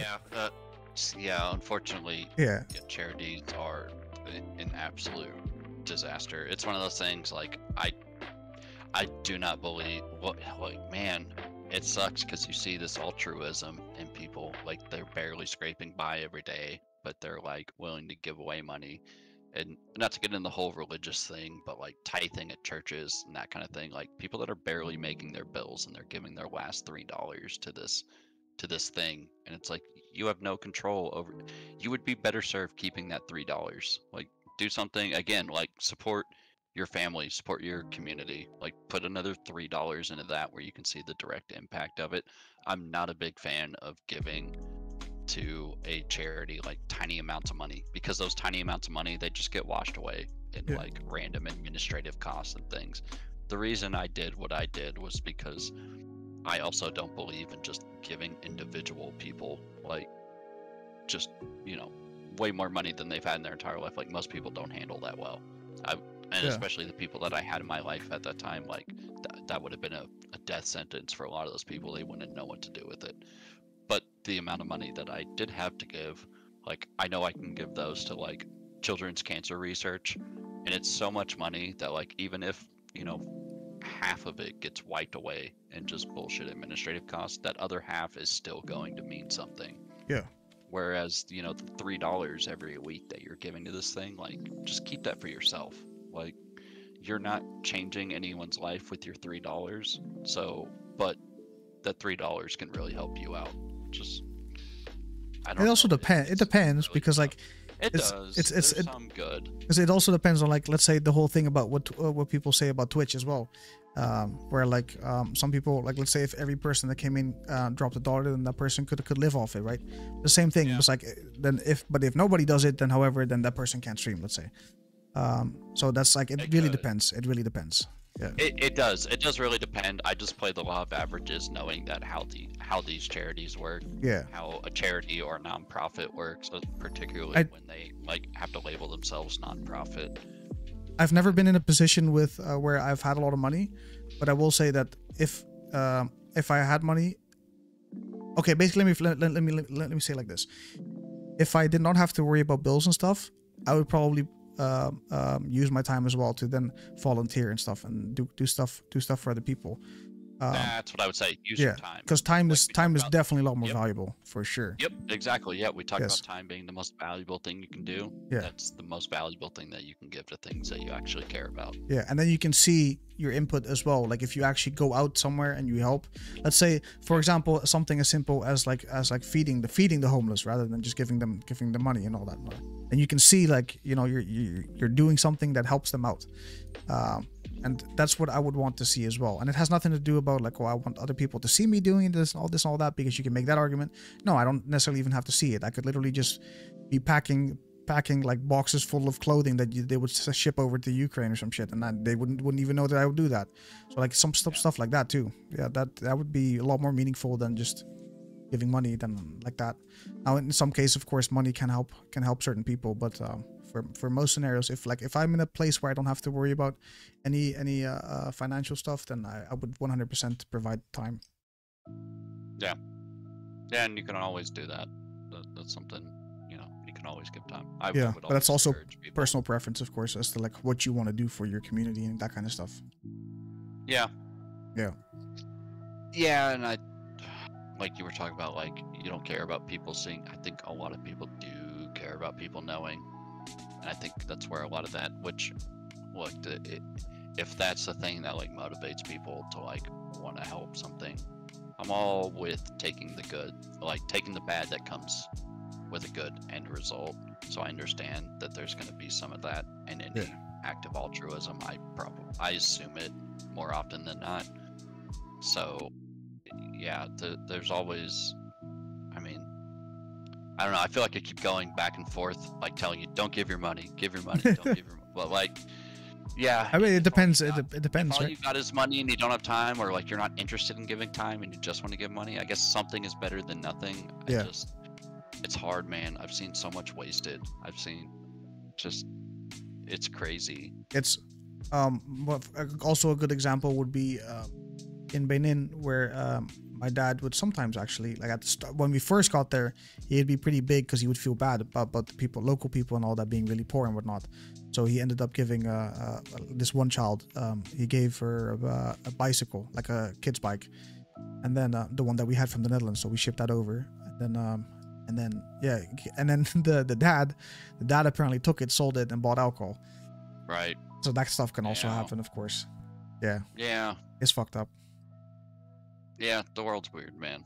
I Yeah, don't know. Help people. Again, think help the people around you. Help Yeah. the immediate. I think that's like, it's great that the internet has brought so many people together, but I think it's also desensitized us to the things around us, and we Yes. feel like we're connected to this much larger community that you actually have no connection with. Yeah. None of these people know you exist. None of these people care. But like, I bet, you know, if your neighbor saw you working your ass off and still like starving to death and not being able to afford your bills, they'd probably care a lot more about you than that random person on 100%. Twitter, Yes. you know. take care of that stuff. Yes. And that's the thing that It's we're hard. lacking, dude, is the connection on the internet, you know, like over the internet, sorry. Is we don't really have that same connection unless you build up to that connection. I think a lot of people are not really used to that because of the whole like not learning how to interact with other people, I guess too. But like once you do and you have like friends that you talk to and stuff, it's such a wonderful feeling to know that like you know you can have these friendships over the internet. Sorry, Frank, we gotta go have fun. See ya. Have yourself a good night, coach. Thank you for hanging out. Yes, Yeah. Yeah, no, you should definitely be able to develop those kind of relationships. but Yeah.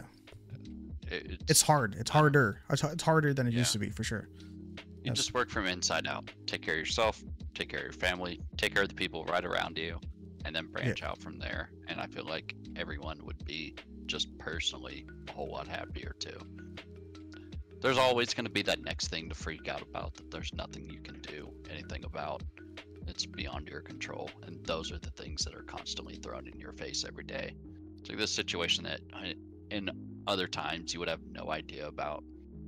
And yes, it's very unfortunate, but there's also, again, there's nothing you can do about that.